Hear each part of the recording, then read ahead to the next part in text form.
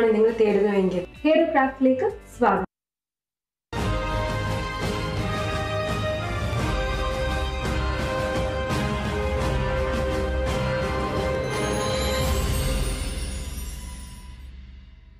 ജനിച്ച മണ്ണിൽ തലചായ്ക്കാൻ ഒരിടമില്ലാതെ അഭയാർത്ഥികളെ പോലെ കഴിയേണ്ടി വരുന്ന ലക്ഷക്കണക്കിന് അടിസ്ഥാന ജനവിഭാഗത്തിൻ്റെ അഭയത്തിൻ്റെ വാസസ്ഥലം ഒരുക്കിയ പദ്ധതിയാണ് ലൈഫ് മിഷൻ.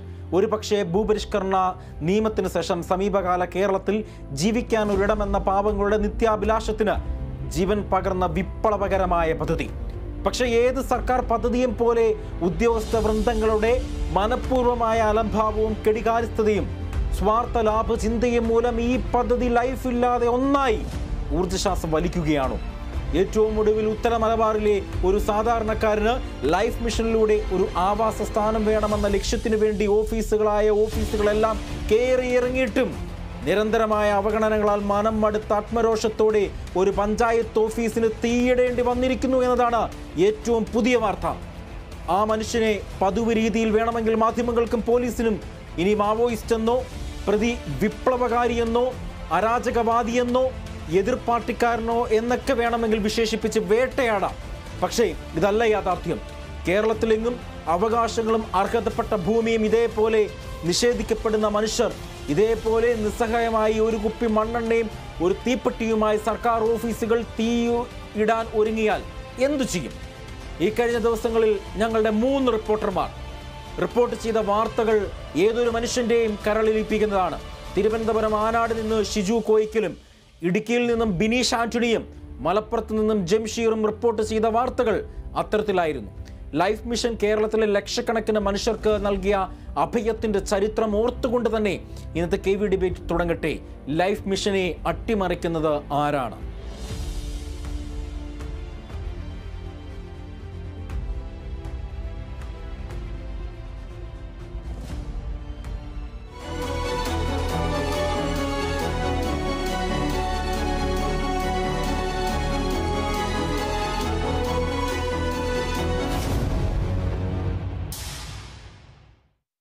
ഈ ചർച്ചയിൽ പങ്കെടുക്കുന്ന അതിഥികളെ ആദ്യം തന്നെ നമുക്ക് പരിചയപ്പെടാം.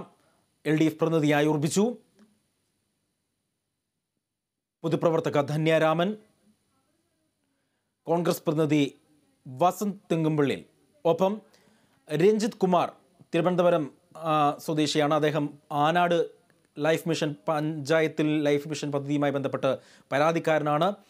Suresh Anad panchayat president, Ajayan Anad ward member, ഇടുക്കിയിൽ നിന്നും വിദ്യ പരാതിക്കാരിയാണ്.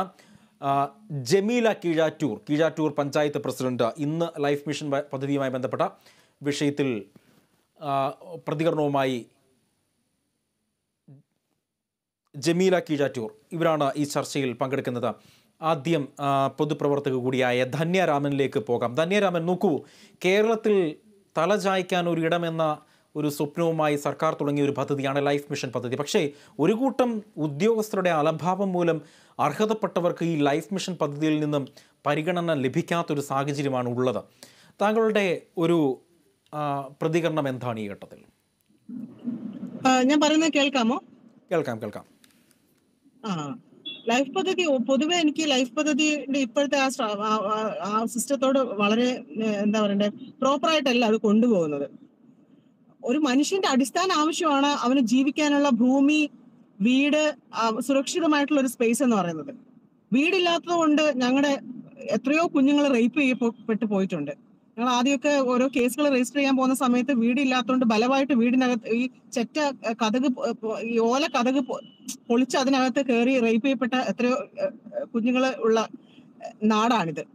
അപ്പൊ ഒരു അടിസ്ഥാന ഭൂമി ഇല്ലാത്ത ഏത് ജാതി, ഏത് മതം, എന്ത് സമുദായം, എന്തോ ആയിക്കോട്ടെ, മനുഷ്യൻ മാത്രമായിരിക്കണം ആ വീടിന്റെ അടിസ്ഥാനം. വീടില്ലാത്തവൻ എന്ന് കൺസിഡർ ചെയ്യുമ്പോൾ അത് മാത്രമേ ഞാൻ പറയാറുള്ളൂ. കാരണം വീടില്ലാത്തവന്റെ ആ ഒരു ബുദ്ധിമുട്ട് ഏതറ്റം വരെ പോകുന്നു നന്നായിട്ട് അനുഭവിച്ച ആളുമാണ്. ഇന്ന് ഞാൻ ലക്ഷറി ലൈഫാണ്, ഞാൻ പണിയെടുത്ത് ഞാൻ ഏറ്റവും നന്നായാണ് ജീവിക്കുന്നത്. പക്ഷെ ഇതേപോലെ ലക്ഷം വീട് കോളനികളിൽ ജനിച്ചു വളർന്ന ആൾക്കാരാണ് ഞങ്ങളൊക്കെ തന്നെ. അപ്പോ ആ 4 സെന്റ് പുരയിടം ഉള്ളവരും ഇല്ലാത്തവരും ഇതൊക്കെ ഒരുപാട് ഇനിയും അധികാരിക വർഗം പഠിക്കേണ്ടതുണ്ട്. എന്തുകൊണ്ട് ഇപ്പോഴും ആവശ്യക്കാർക്ക് ഇപ്പോഴും ഭൂമിക്ക് വേണ്ടി മുറവിളി കൂട്ടുന്നു? എന്തുകൊണ്ട് ഇപ്പോഴും ചേരികളും പുറമ്പോക്കടങ്ങളും ഒറ്റമുറി ഷെഡുകളും ടാർപോളിൻ ഷീറ്റിലൊക്കെ കിടന്നുറങ്ങുന്ന മനുഷ്യന്മാർ ഇപ്പോഴും ഉണ്ട്. ഞാൻ കഴിഞ്ഞ വർഷം കുളത്തൂപ്പുഴയില്, വർഷമായില്ല, ഒരു 6 മാസം മുന്നെയാണ്, കുളത്തൂപ്പുഴയില് ഒരു കുട്ടി റേപ്പ് ചെയ്യപ്പെട്ടിരുന്നു. ആ വീട്ടിൽ ചെന്ന് കയറിയപ്പം ഒരു മാനസിക രോഗിയായിട്ടുള്ള സ്ത്രീയുടെ 5 മക്കള്, അവർക്ക് സ്വന്തമായിട്ട് ഭൂമിയില്ല. അവർ വേറൊരാളുടെ വീട്ടില് ആരുടെയോ ഭൂമിയാണ് കൊടുത്തതല്ല, ആ ഭൂമിയിൽ കയറി അവരൊരു ചെറിയ ടാർപോളിൻ ഷീറ്റ് മറച്ച് ഒറ്റമുറി ഷെഡിൽ ജീവിക്കുവാണ്. 5-ല് 4 കുട്ടികൾ ബോയ്സ് ആണ്, ഒരു കുട്ടി പിന്നെ ഒരു കുഞ്ഞ് മാത്രം പെണ്ണ്, ഏറ്റവും ഇളയത്. അപ്പൊ ആ 15 വയസ്സുള്ള കുട്ടിയെ റേപ്പ് ചെയ്ത് അതിനകത്ത് തന്നെ പ്രസവിച്ചു. അപ്പോ ആ അമ്മ മാനസിക രോഗി, അച്ഛൻ ഷുഗർ ഒക്കെ വന്ന് മരിച്ചതാണ്. അപ്പൊ 2 കാൽപാദവും മുറിച്ച് ഏറ്റവും നരകത്തിന്റെ അങ്ങേ അറ്റം കണ്ട് മരിച്ചതാണ്. ഈ കുഞ്ഞ് ആദ്യം റേപ്പ് ചെയ്യപ്പെട്ടിട്ട് 9ാം ക്ലാസ്സിൽ പഠിക്കുമ്പോൾ റേപ്പ് ചെയ്യപ്പെട്ടിട്ട് ഒരു പോക്സോ കേസ് രജിസ്റ്റർ ചെയ്തതാണ്. ആ കുഞ്ഞ് തന്നെയാണ് 10ാം ക്ലാസ്സിൽ വേറൊരാളെ കൊണ്ട് റേപ്പ് ചെയ്യപ്പെട്ട് പ്രഗ്നന്റ് ആയി അത്തരം ഒരു അവസ്ഥയിൽ എത്തുന്നത്. അപ്പൊ ഇത്രയും ദുരന്തം ഫേസ് ചെയ്യുന്ന ആൾക്കാർക്ക് പോലും വീട് കിട്ടാത്തൊരു ഒരു സ്ഥലമാണ്. ഇതിനകത്ത് നിങ്ങൾ എന്ത് രാഷ്ട്രീയം പറഞ്ഞാലും, വീടിന്റെ രാഷ്ട്രീയം, ലാൻഡിന്റെ രാഷ്ട്രീയം ഇതൊക്കെ തന്നെയാണ്. നമ്മുടെ രാജമാണിക്യ കമ്മീഷൻ റിപ്പോർട്ട് അനുസരിച്ച് 5.5 ലക്ഷം ഏക്കർ ഭൂമി ഇപ്പോഴും തിരിച്ചു പിടിക്കാനുണ്ട്. ഇന്നത്തെ മന്ത്രിസഭാ യോഗത്തിൽ ഒരു തീരുമാനം ഉണ്ടായല്ലോ, കവടിയാർ കൊട്ടാരത്തുനിന്ന് 130 സെന്റ് മിച്ച ഭൂമി തിരിച്ചു പിടിച്ചിട്ടാണ് അതിൽ റവന്യൂ ഭവൻ വരുവാണ്. അപ്പൊ അവരുടെയൊക്കെ കയ്യിൽ, കവടിയാർ ഇരിക്കുന്നവരുടെ കയ്യിലൊക്കെ 25,000 50,000 ഏക്കർ ഭൂമിയൊക്കെ ഇപ്പോഴും ഫോറിൻ കമ്പനി നിയമപ്രകാരം രജിസ്റ്റർ ചെയ്ത് അവരൊക്കെ കയ്യിൽ വെച്ചിരിക്കുവാണ്. അങ്ങനെ എത്ര ഭൂമി തിരിച്ചു പിടിക്കാനുണ്ട്? അങ്ങനെ 5.5 ലക്ഷം ഏക്കർ ഭൂമി തിരിച്ചു പിടിക്കാനുണ്ട്. അത് തിരിച്ചു പിടിച്ചാൽ ഇവിടെയുള്ള ഭൂമി റീപ്രൊഡ്യൂസ് ചെയ്യുന്നില്ല, ഭൂമി നമ്മൾ ഉണ്ടാക്കുന്നില്ല. തന്നെ ഒരു നിമിഷം, ഞാൻ തന്നിയിലേക്ക് വരാം. ഇപ്പോൾ തിരുവനന്തപുരത്ത് ആനാട് നിന്നും രഞ്ജിത്ത് ചേരുന്നുണ്ട്. രഞ്ജിത്ത്, കഴിഞ്ഞ ദിവസം ഒരു ദാരുണമായ സംഭവം, ധന്യ ഉൾപ്പെടെ ആ വാർത്ത ശ്രദ്ധിച്ചു കാണും. ഈ ലൈഫ് മിഷൻ പദ്ധതിയിൽ ഉൾപ്പെട്ടിട്ടും രഞ്ജിത്തിന് വീട് നൽകാൻ പഞ്ചായത്തിൻ്റെ ഭാഗത്തു നിന്നും നടപടിയൊന്നും ഉണ്ടായില്ല. പഞ്ചായത്ത് ഓഫീസിന് മുകളിൽ കയറി ആത്മഹത്യ ചെയ്യാൻ ഒരുങ്ങപ്പെട്ട ഒരു വ്യക്തിയാണ് രഞ്ജിത്ത്. രഞ്ജിത്ത്, അന്ന് എന്താണ് സംഭവിച്ചത്? രഞ്ജിത്തിന്റെ പ്രശ്നം എന്താണ്? പൊതുസമൂഹത്തിനോട് തുറന്നു പറയാം രഞ്ജിത്തിന്. സാറേ, ഞാൻ ആദ്യമേ പറയാം, ഞാൻ ഒരു രാഷ്ട്രീയ പാർട്ടിയിലും ഇല്ലാത്ത ഒരാളാണ്. ഒരു രാഷ്ട്രീയത്തെ എനിക്ക് സത്യം പറഞ്ഞാൽ എനിക്ക് ജോലിക്ക് പോയി എൻ്റെ 2 മക്കളെ നോക്കണമെന്നാണ് എനിക്ക് ആദ്യത്തെ ആവശ്യം. അത് കഴിഞ്ഞിട്ടേ ഉള്ളൂ രാഷ്ട്രീയ പ്രവർത്തനം എന്ന് പറയുന്നത്. ഞാൻ ഈ പ്രശ്നത്തിന് വേണ്ടിയിട്ട് ഞാൻ ലൈഫ് മിഷന്റെ 10 വർഷമായിട്ട് ഞാൻ വാടകയ്ക്ക് താമസിക്കുന്നതാണ്. അതില് ഇപ്പം 4 വർഷമായിട്ട് വാടക കൊടുക്കാൻ നിവർത്തിയില്ലാത്തതുകൊണ്ട് എൻ്റെ വീടിന്റെ ഷെഡ് സൈഡിൽ, എൻ്റെ അനിയന്റെ വീടിന്റെ ഷെഡിൽ ഒരു മുറി ഇറക്കിയാണ് ഞാൻ ഇപ്പൊ കിടക്കുന്നത്. ആ മുറിയിൽ വെള്ളം അകത്തൂടെയാണ് വെള്ളം കയറി ഒഴുകുന്നത്. ഇത് ഞാൻ ഒരു പ്രാവശ്യം വന്ന് കാണാൻ വേണ്ടിയിട്ട് ഞാൻ ആനാട് പഞ്ചായത്തിലെ വിഒയോട് പറഞ്ഞിരുന്നു. മെമ്പർ വന്ന് കണ്ടതാണ്. എന്നിട്ടും അവരാരും ഇതുവരയ്ക്കും ഒരു പ്രാവശ്യം പോലും വന്ന് തിരിഞ്ഞു നോക്കിയില്ല. എനിക്ക് അതിലാണ് ഏറ്റവും വലിയ സങ്കടം. ലിസ്റ്റിൽ 2 പ്രാവശ്യം പേര് വന്നെങ്കിലും ലാസ്റ്റ് ലിസ്റ്റ് വരുമ്പോഴത്തേക്ക് അർഹതപ്പെട്ടവരുടെ ലിസ്റ്റിൽ എന്റെ പേരില്ല. ഇതാണ് സാറേ മെയിൻ ആയിട്ടുള്ള പ്രശ്നം. അത് കഴിഞ്ഞിട്ട് ഇപ്പൊ എനിക്ക് എന്റെ വീടിന്റെ ചുറ്റുമുള്ളവർക്ക് എല്ലാവർക്കും ഏകദേശം വീടുകളായി. പക്ഷേ ലൈഫ് മിഷൻ വഴി വീട് കിട്ടിയിട്ടുണ്ടെങ്കിലും അവരെ വീടുകളൊക്കെ വന്ന് കണ്ടു കഴിഞ്ഞാൽ സർക്കാർ ജോലി ഉള്ളവർക്ക്, അതിൽ സർക്കാർ ജോലി ഉള്ള ആൾക്കാർക്ക് ലൈഫിന്റെ വീട് കിട്ടിയിട്ടുണ്ട്. പിന്നെ ആ 2 നിലയുള്ള വീടുകൾ വെച്ചിട്ടുണ്ട്. ഇങ്ങനെയുള്ള പ്രശ്നങ്ങളെല്ലാം പഞ്ചായത്തിൽ ചെന്ന് പറഞ്ഞിട്ട് അവർ പറയണത് ഒരു പ്രാവശ്യം ഇങ്ങനെ തെറ്റ് പറ്റിപ്പോയി, ഇനി അത് തിരിച്ചൊന്നും ചെയ്യാൻ പറ്റൂല. ഞാൻ പറഞ്ഞു, സാറേ, ഇങ്ങനെയുള്ള കാര്യങ്ങൾ ഇങ്ങനെയുള്ള വീടുകൾ വെച്ച് അവരെയൊന്നും ഈ ബാക്കി പൈസ തിരിച്ചു പിടിച്ചൂടെ? ഈ കൊടുത്ത 4 ലക്ഷം രൂപയാണെന്നുണ്ടെങ്കിൽ ആ പൈസ എടുത്തിട്ട് തിരിച്ച് എടുക്കാമല്ലോ എന്നിങ്ങനെ പറഞ്ഞിട്ട് ലാസ്റ്റ് സഹിയെടുത്ത് എന്നെ കൊണ്ട് ഇനി ഒന്നും ചെയ്യാൻ പറ്റൂല. അങ്ങനത്തെ ഇത് വന്നപ്പോഴത്തേക്ക് ലാസ്റ്റ് അർഹതയുള്ളവരെ നോക്കിയപ്പോഴത്തേക്ക് ഭർത്താക്കന്മാരില്ലാത്ത ഒരു സിറ്റുവേഷൻ, ഭർത്താക്കന്മാരില്ലാത്തവർക്ക് മുൻഗണന എന്ന് പറഞ്ഞപ്പോഴത്തേക്ക് പിന്നെ എന്നെ കൊണ്ട് അതേ ചെയ്യാൻ നിവർത്തിയുള്ളൂ. അങ്ങനെയാണ് ഞാൻ ഈ കടുങ്കൈ ചെയ്യാൻ വേണ്ടിയിട്ട് അതിന്റെ മണ്ടയിലോട്ട് കയറിയത്. എങ്ങനെ കയറിയെന്നോലും എനിക്ക് ഓർമ്മയില്ല. അതെ, താങ്കളുടെ മാനസികാവസ്ഥ തീർച്ചയായിട്ടും മനസ്സിലാക്കുന്നുണ്ട്. അതുകൊണ്ട് തന്നെയാണ് കേരള വിഷൻ ജനങ്ങൾക്ക് വേണ്ടിയുള്ള വിഷയങ്ങൾ തീർച്ചയായും ചർച്ച ചെയ്യുന്നത്. വസന്ത്, ധനിയിലേക്ക് വരാം. വസന്തും ഇപ്പോൾ നമുക്കൊപ്പം ചേരുകയാണ്. വസന്ത്, ഈ രഞ്ജിത്തിൻ്റെ അവസ്ഥ കേട്ടല്ലോ. അതായത് അർഹതപ്പെട്ട രഞ്ജിത്ത്, ഇതുവരെയും രഞ്ജിത്തിന് വീട് എന്ന സ്വപ്നം ഇപ്പോഴും വിപുലമായി തുടരുകയാണ്, ഒരു സ്വപ്നം പോലെ തുടരുകയാണ്. ഈ പഞ്ചായത്തിൽ നിന്ന് ഒരു ആശ്വാസ വാക്ക് പോലും പറയാൻ ഒരു മനുഷ്യൻ രഞ്ജിത്തിൻ്റെ അടുത്തോട്ട് ചെന്നില്ല. താങ്കൾ എങ്ങനെയാണ് ഈ വിഷയത്തെ കാണുന്നത്?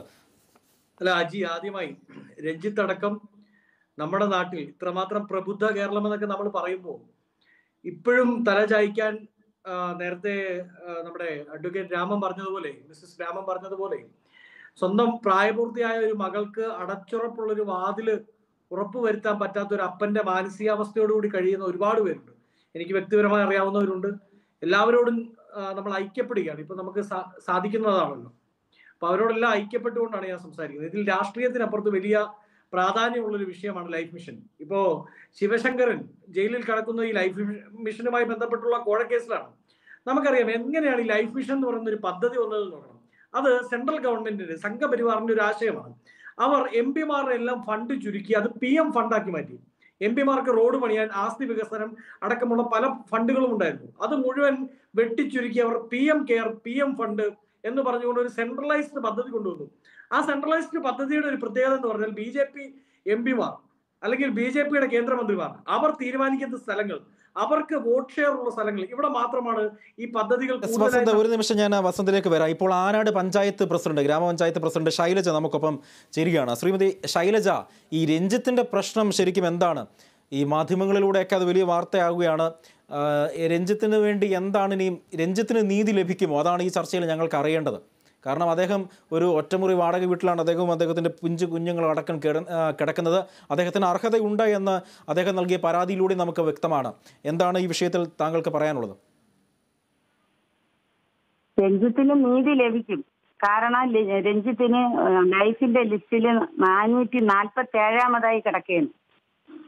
അപ്പൊ നമുക്ക് കഴിഞ്ഞ വർഷം അദ്ദേഹത്തിന്റെ ലിസ്റ്റിൽ ഉണ്ടായിരുന്നെന്നാണ് അദ്ദേഹം പറയുന്നത്. പക്ഷെ നമ്മളെ ഭരണം വന്നതിന് ശേഷം ഞങ്ങൾക്ക് 19-20 ലിസ്റ്റാണ് ഞങ്ങളിപ്പോൾ എടുത്തിരിക്കുന്നത്. അപ്പൊ നമ്മൾ കഴിഞ്ഞ വർഷം ആദ്യത്തെ ലിസ്റ്റ് എന്ന് പറയുന്നത് മെമ്പർമാർക്ക് നേരിട്ട് ഇടപെടാമായിരുന്നു ലൈഫിന്റെ ലിസ്റ്റിൽ. പക്ഷെ ഇപ്പൊ അങ്ങനെയല്ല. ഇപ്പം ജനപ്രതിനിധികൾക്ക് ഇതിൽ യാതൊരു പങ്കുമില്ല. ഇപ്പൊ ഉദ്യോഗസ്ഥരാണ് അതിന്റെ പരിശോധനകളെല്ലാം നടത്തുന്നത്. നടത്തി വന്ന പലതവണ പരിശോധന നടത്തി വന്ന ലിസ്റ്റാണ് ഇപ്പം ലൈഫ് മിഷനിലെ നമ്മളെ പഞ്ചായത്തിലുള്ളത്. നമ്മളെ പഞ്ചായത്തിലെ എല്ലാ പഞ്ചായത്തിലും ആ ലിസ്റ്റ് തന്നെയാണ്.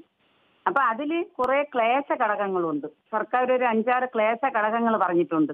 അപ്പൊ ആദ്യം ആ ക്ലേശ ഘടകത്തിലുള്ളവർക്ക് കൊടുത്തിട്ട് മാത്രമേ നമുക്ക് ആ ലൈഫ് ലിസ്റ്റിൽ ബാക്കിയുള്ളവർക്ക് എടുക്കാൻ പറ്റുള്ളൂ. അപ്പൊ ഇദ്ദേഹത്തിനെ സംബന്ധിച്ചിടത്തോളം ഒരു ക്ലേശ ഘടകവും ഇല്ല. അപ്പൊ ഇദ്ദേഹം 447-ാമത് ലിസ്റ്റിലുണ്ട്. ഇദ്ദേഹത്തിന് അർഹതയുണ്ട്. ഇദ്ദേഹത്തിന് കൊടുക്കുകയും ചെയ്യും. നമ്മൾ ഉറപ്പായിട്ട് നമ്മൾ കൊടുക്കും. എന്ത് കൊടുക്കും? അദ്ദേഹം ഇപ്പോൾ ടെലിഫോൺ ലൈനിലുണ്ട്. രഞ്ജിത്ത്, പ്രസിഡന്റിനോട് എന്തെങ്കിലും പറയാനുണ്ടോ? സാറേ, ഞാൻ ഒരു കാര്യം ചോദിച്ചത് സാറേ, ഈ ക്ലേശ ഘടകം പറയുകയാണെങ്കിൽ 65-70 വയസ്സായ അമ്മച്ചിമാരാണ്. അവർക്ക് വീട് കൊടുക്കണം എന്ന് പറഞ്ഞാൽ അവരെ സംരക്ഷിക്കാൻ അവരെ മക്കളുകളുണ്ട്. ഞങ്ങളെപ്പോലുള്ള പാവപ്പെട്ടവരെന്ന് പറഞ്ഞു കഴിഞ്ഞാൽ ഇനി എനിക്കാണെങ്കിൽ ഒരു ശ്വാസം മുട്ടുന്ന ഒരു പ്രശ്നമുള്ള ആളാണ് ഞാൻ. പക്ഷെ അതൊന്നും സർട്ടിഫിക്കറ്റ് ആയിട്ട് കൊടുക്കാൻ പറ്റൂല. എനിക്ക് ജോലിക്ക് പോകാൻ അങ്ങനെയുള്ള സാഹചര്യം ഇല്ല. ഈ 2 പൊടിക്കുട്ടികളാണ് എനിക്കുള്ളത്. ഒന്ന് 2.5 വയസ്സിനും ഒന്ന് 8 വയസ്സും പ്രായമുള്ള ഒരു മോളും കൂടെ ഉണ്ട് എനിക്ക്. അതൊരു 2 വർഷം കഴിയുമ്പോൾ അത് പ്രായപൂർത്തിയാകുമ്പോഴത്തേക്ക് ഞങ്ങൾ ഒരു മുറിയിൽ എങ്ങനെ കിടക്കുമെന്നാണ് സാർ ഈ മാഡം പറയണത്. അതുകൂടെ ഒന്ന് പറഞ്ഞു തന്നെങ്കിൽ സമാധാനമായിരുന്നു. ശ്രീമതി ശൈലജ, പഞ്ചായത്തിന്റെ ഭാഗത്തു നിന്ന് തരത്തിൽ ഏതെങ്കിലും സഹായം രഞ്ജിത്തിന് ചെയ്യാൻ കഴിയുമോ? നിങ്ങൾ ഈ പറഞ്ഞ 400 ആ ലിസ്റ്റിൽ പേരുന്നുണ്ടല്ലോ, 400 ചിലവാൻ ലിസ്റ്റിൽ പേര് വരുന്നുണ്ടോ? അദ്ദേഹം എത്ര നാളുകൾ കാത്തിരിക്കണം? നമുക്ക് ഈ ലിസ്റ്റ് മറികടന്ന്, അതായത് ഈ ക്രമത്തിനുള്ള ലിസ്റ്റ് അത് മറികടന്ന് നമുക്കൊന്നും ചെയ്യാൻ പറ്റില്ല. അതായത് രഞ്ജിത്തിന് കൊടുത്തു കഴിഞ്ഞാൽ അതിന് മുന്നോട്ടുള്ളവർക്ക് അത് അപ്പീൽ പോകാൻ അല്ലെങ്കിൽ അത് കേസ് പോയിട്ട് മുന്നോട്ട് പോകാൻ കഴിയും. അത് പറ്റൂല. നമുക്ക് ലിസ്റ്റ് മറികടന്ന് ഒന്നും ചെയ്യാൻ പറ്റില്ല. ശരി, ആ ലിസ്റ്റ് എന്നുള്ള ആ പ്രായോഗിക ഘടകം മാറ്റിവെച്ചിട്ട് നിങ്ങൾക്ക് പഞ്ചായത്തിന് അല്ലെങ്കിൽ ജനപ്രതിനിധികൾ ഇടപെട്ട് രഞ്ജിത്തിന് ഏതെങ്കിലും തരത്തിൽ, ഇപ്പോൾ വാടക വീട്ടിലാണ്, ഒറ്റമുറി വാടക വീട്ടിലാണ് രഞ്ജിത്തും ആ പൊടിക്കുഞ്ഞുങ്ങളും കഴിയുന്നത്, അവർക്ക് ഏതെങ്കിലും തരത്തിലുള്ള സഹായം നിങ്ങൾക്ക് ചെയ്യാൻ കഴിയുമോ? അല്ലാതെ നമുക്ക് അങ്ങനെ സഹായിക്കാൻ പറ്റില്ല. അങ്ങനെ രഞ്ജിത്തിന് അങ്ങനെ സഹായിക്കുമ്പോൾ ബാക്കി അതിൽ നിന്നും ഗതികെട്ട ഒരുപാട് പേര് ഈ ലിസ്റ്റിൽ കടന്നുകൂടിയിട്ടുണ്ട്. രഞ്ജിത്തിന് മുന്നേ കിടക്കണ ഒരുപാട് പേരെന്ന് പറഞ്ഞാൽ, ഉദാഹരണം എന്റെ വാർഡിൽ എന്ന് പറഞ്ഞാൽ 2 കുഞ്ഞു കുട്ടികളെ ഇട്ടുകൊണ്ട് അതായത് ചെവരെല്ലാം ഇടിഞ്ഞു വിടുന്ന് മറച്ചു കിടക്കുന്നതാണ് 2 പേര്. 2 കുടുംബം എന്റെ വാർഡിലുണ്ട്. അവർക്ക് പോലും എനിക്ക് ചെയ്യാൻ കഴിയുന്നില്ല. ഇവർക്കെന്നല്ല അതുപോലെയുള്ള ഒരുപാട് എല്ലാ വാർഡുകളിലും അതുപോലെയുള്ള കുടുംബങ്ങളുണ്ട്. രഞ്ജിത്തിനെക്കാളും ഗതികെട്ട് കിടക്കണം. അതായത് 2 സെന്റിൽ ഇതുപോലെ കുത്തിനിറച്ച് കിടക്കുന്ന ആളുകളാണ് കൂടുതലും അതിന് മുന്നോട്ട് കിടക്കുന്നത്. ഈ ക്ലേശ ഘടകം ഇല്ല എന്ന കാരണത്താലാണ് അവർ ലിസ്റ്റിന്റെ പിറകെ കിടക്കുന്നത്, ഫ്രണ്ടിൽ കയറാതെ. അപ്പൊ അത് നമുക്ക് അങ്ങനെ ഈ ലിസ്റ്റിന്റെ ക്രമം അനുസരിച്ച് നമുക്ക് പോകാൻ പറ്റുള്ളൂ. മറികടന്ന് നമുക്ക് ഒന്നും ചെയ്യാൻ പറ്റില്ല. അല്ല ശരി, ഇത്രയൊക്കെ ബുദ്ധിമുട്ടുണ്ടെങ്കിൽ പ്രസിഡന്റ് എന്തുകൊണ്ട് സർക്കാരിന്റെ ശ്രദ്ധയിൽ ഇത്രയും പെടുത്തിയില്ല? ഈ സർക്കാരിനെ സംബന്ധിച്ചിടത്തോളം സർക്കാർ പറയുന്നുണ്ടല്ലോ വീടില്ലാതെ ആരും കിടക്കത്തില്ലെന്ന്. ഈ 430, 450 ക്രമം ഏത് കാലത്ത് അവർക്ക് ഈ വീട് നൽകാൻ കഴിയും? ഇത്രയും പ്രശ്നം നിങ്ങളുടെ പഞ്ചായത്തിലുണ്ടെങ്കിൽ നിങ്ങൾ എന്തുകൊണ്ട് ഈ വേണ്ടപ്പെട്ട അധികാരികളോട് ഈ വിഷയം സംസാരിച്ചില്ല? ഇത്രയും ക്ലേശങ്ങൾ പഞ്ചായത്ത് പ്രസിഡന്റ് പറഞ്ഞ സ്ഥിതിക്ക് ഇതിന്റെ അപാകതകൾ ഇത് ആദ്യം ഇതിൽ അപ്പീൽ കൊടുക്കാൻ സമയം കൊടുത്തിരുന്നു. അപ്പൊ രഞ്ജിത്തിന് അത് ഈ ചികിത്സയുടെ കാർഡൊക്കെ കാണിച്ചിട്ട് രഞ്ജിത്തിന് അപ്പീൽ പോവാമായിരുന്നു. പക്ഷെ അന്ന് അപ്പീൽ അത് പോയില്ല, രഞ്ജിത്ത് പോയില്ല. ഇപ്പൊ ഒരു നിമിഷം രഞ്ജിത്ത്, എന്തുകൊണ്ട് അപ്പീലിന് പോവാഞ്ഞേ? രഞ്ജിത്തിനോട് ചോദിക്കാം, എന്തുകൊണ്ട് അപ്പീലിന് പോവാഞ്ഞേ? സാറേ, ഞാൻ അപ്പീലിന് പോയിരുന്നു. അപ്പീലിന് പോയപ്പോഴും ഇവർ ഈ പറഞ്ഞത് ഈ കാരണങ്ങളൊക്കെ തന്നെയാണ് ഈ അപ്പീലിന് പോയപ്പോഴും പറഞ്ഞത്. അതിനുശേഷം ഞാൻ കളക്ടർക്ക് പരാതി കൊടുത്തിരുന്നു. അതിനുശേഷം മുഖ്യമന്ത്രിയുടെ അദാലത്തിന് പരാതി കൊടുത്തിരുന്നു. പക്ഷെ ഇതിലൊന്നും നമ്മളെ ഒന്നും വിളിച്ചിട്ട് പോലും ഇല്ല. എന്തിനും വിഒ മാഡം ഞാൻ താമസിക്കുന്ന സിറ്റുവേഷൻ ഒന്ന് കാണാൻ പോലും വന്നിട്ടില്ല.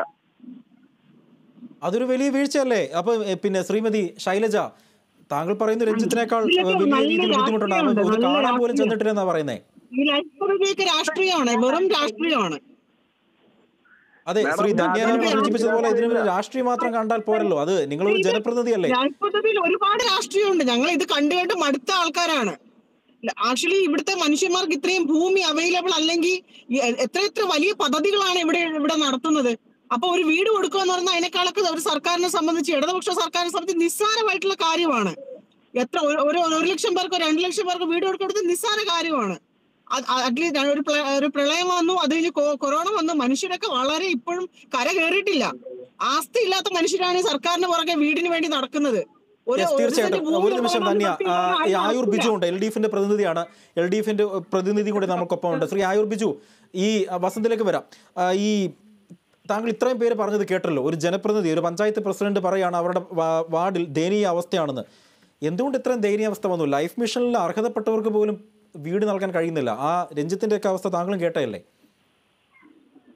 നമ്മൾ ഈ വിഷയം ചർച്ച ചെയ്യുമ്പോൾ രാജ്യത്ത് ഉണ്ടാക്കിയിരിക്കുന്ന നിയമങ്ങൾക്ക് അനുസരിച്ച് മാത്രമേ ഒരു ഗവൺമെന്റിന് മുന്നോട്ട് പോകാൻ സാധ്യമാകൂ.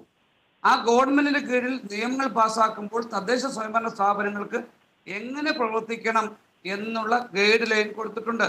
അതിന്റെ ഭാഗമായിട്ടാണ് നമ്മൾ ഈ പറയുന്ന ലൈഫ് മിഷൻ പദ്ധതിയിൽ ആൾക്കാരെ തിരഞ്ഞെടുക്കുന്നത്. തെറ്റിദ്ധരിപ്പിക്കരുത്. നിങ്ങളുടെ സർക്കാർ വരുന്നോളം വരെ പഞ്ചായത്ത് മെമ്പർമാർ ഇടപെട്ട് അവരുടെ ആസ്തി, ഈ MLA-മാരുടെ ആസ്തി വികസനം പോലെ ചെയ്തിരുന്ന പദ്ധതിയെ സെൻട്രലൈസ് ചെയ്ത് ലൈഫ് മിഷൻ എന്ന പേര് കൊടുത്ത് അത് ബ്യൂറോക്രാറ്റിക് സ്നോബുകൾക്ക് ഇട്ടുകൊടുത്തത് നിങ്ങളുടെ ഗവൺമെന്റ് ആണ്. അതിൽ യാതൊരു നിയമ പ്രശ്നങ്ങളുമില്ല. അല്ലല്ല, ഒരു മിനിറ്റ് താങ്കൾ കേൾക്കൂ, ഞാൻ താങ്കൾക്ക് അവസരം തരാം. അല്ലെങ്കിൽ വസന്തന് സമയം ലഭിക്കും. ഞാനൊന്ന് പറഞ്ഞോട്ടെ. ഇവിടെ നമുക്ക് രാജ്യത്ത് നിയമങ്ങൾ പാസ്സാക്കിയിട്ടുണ്ട്.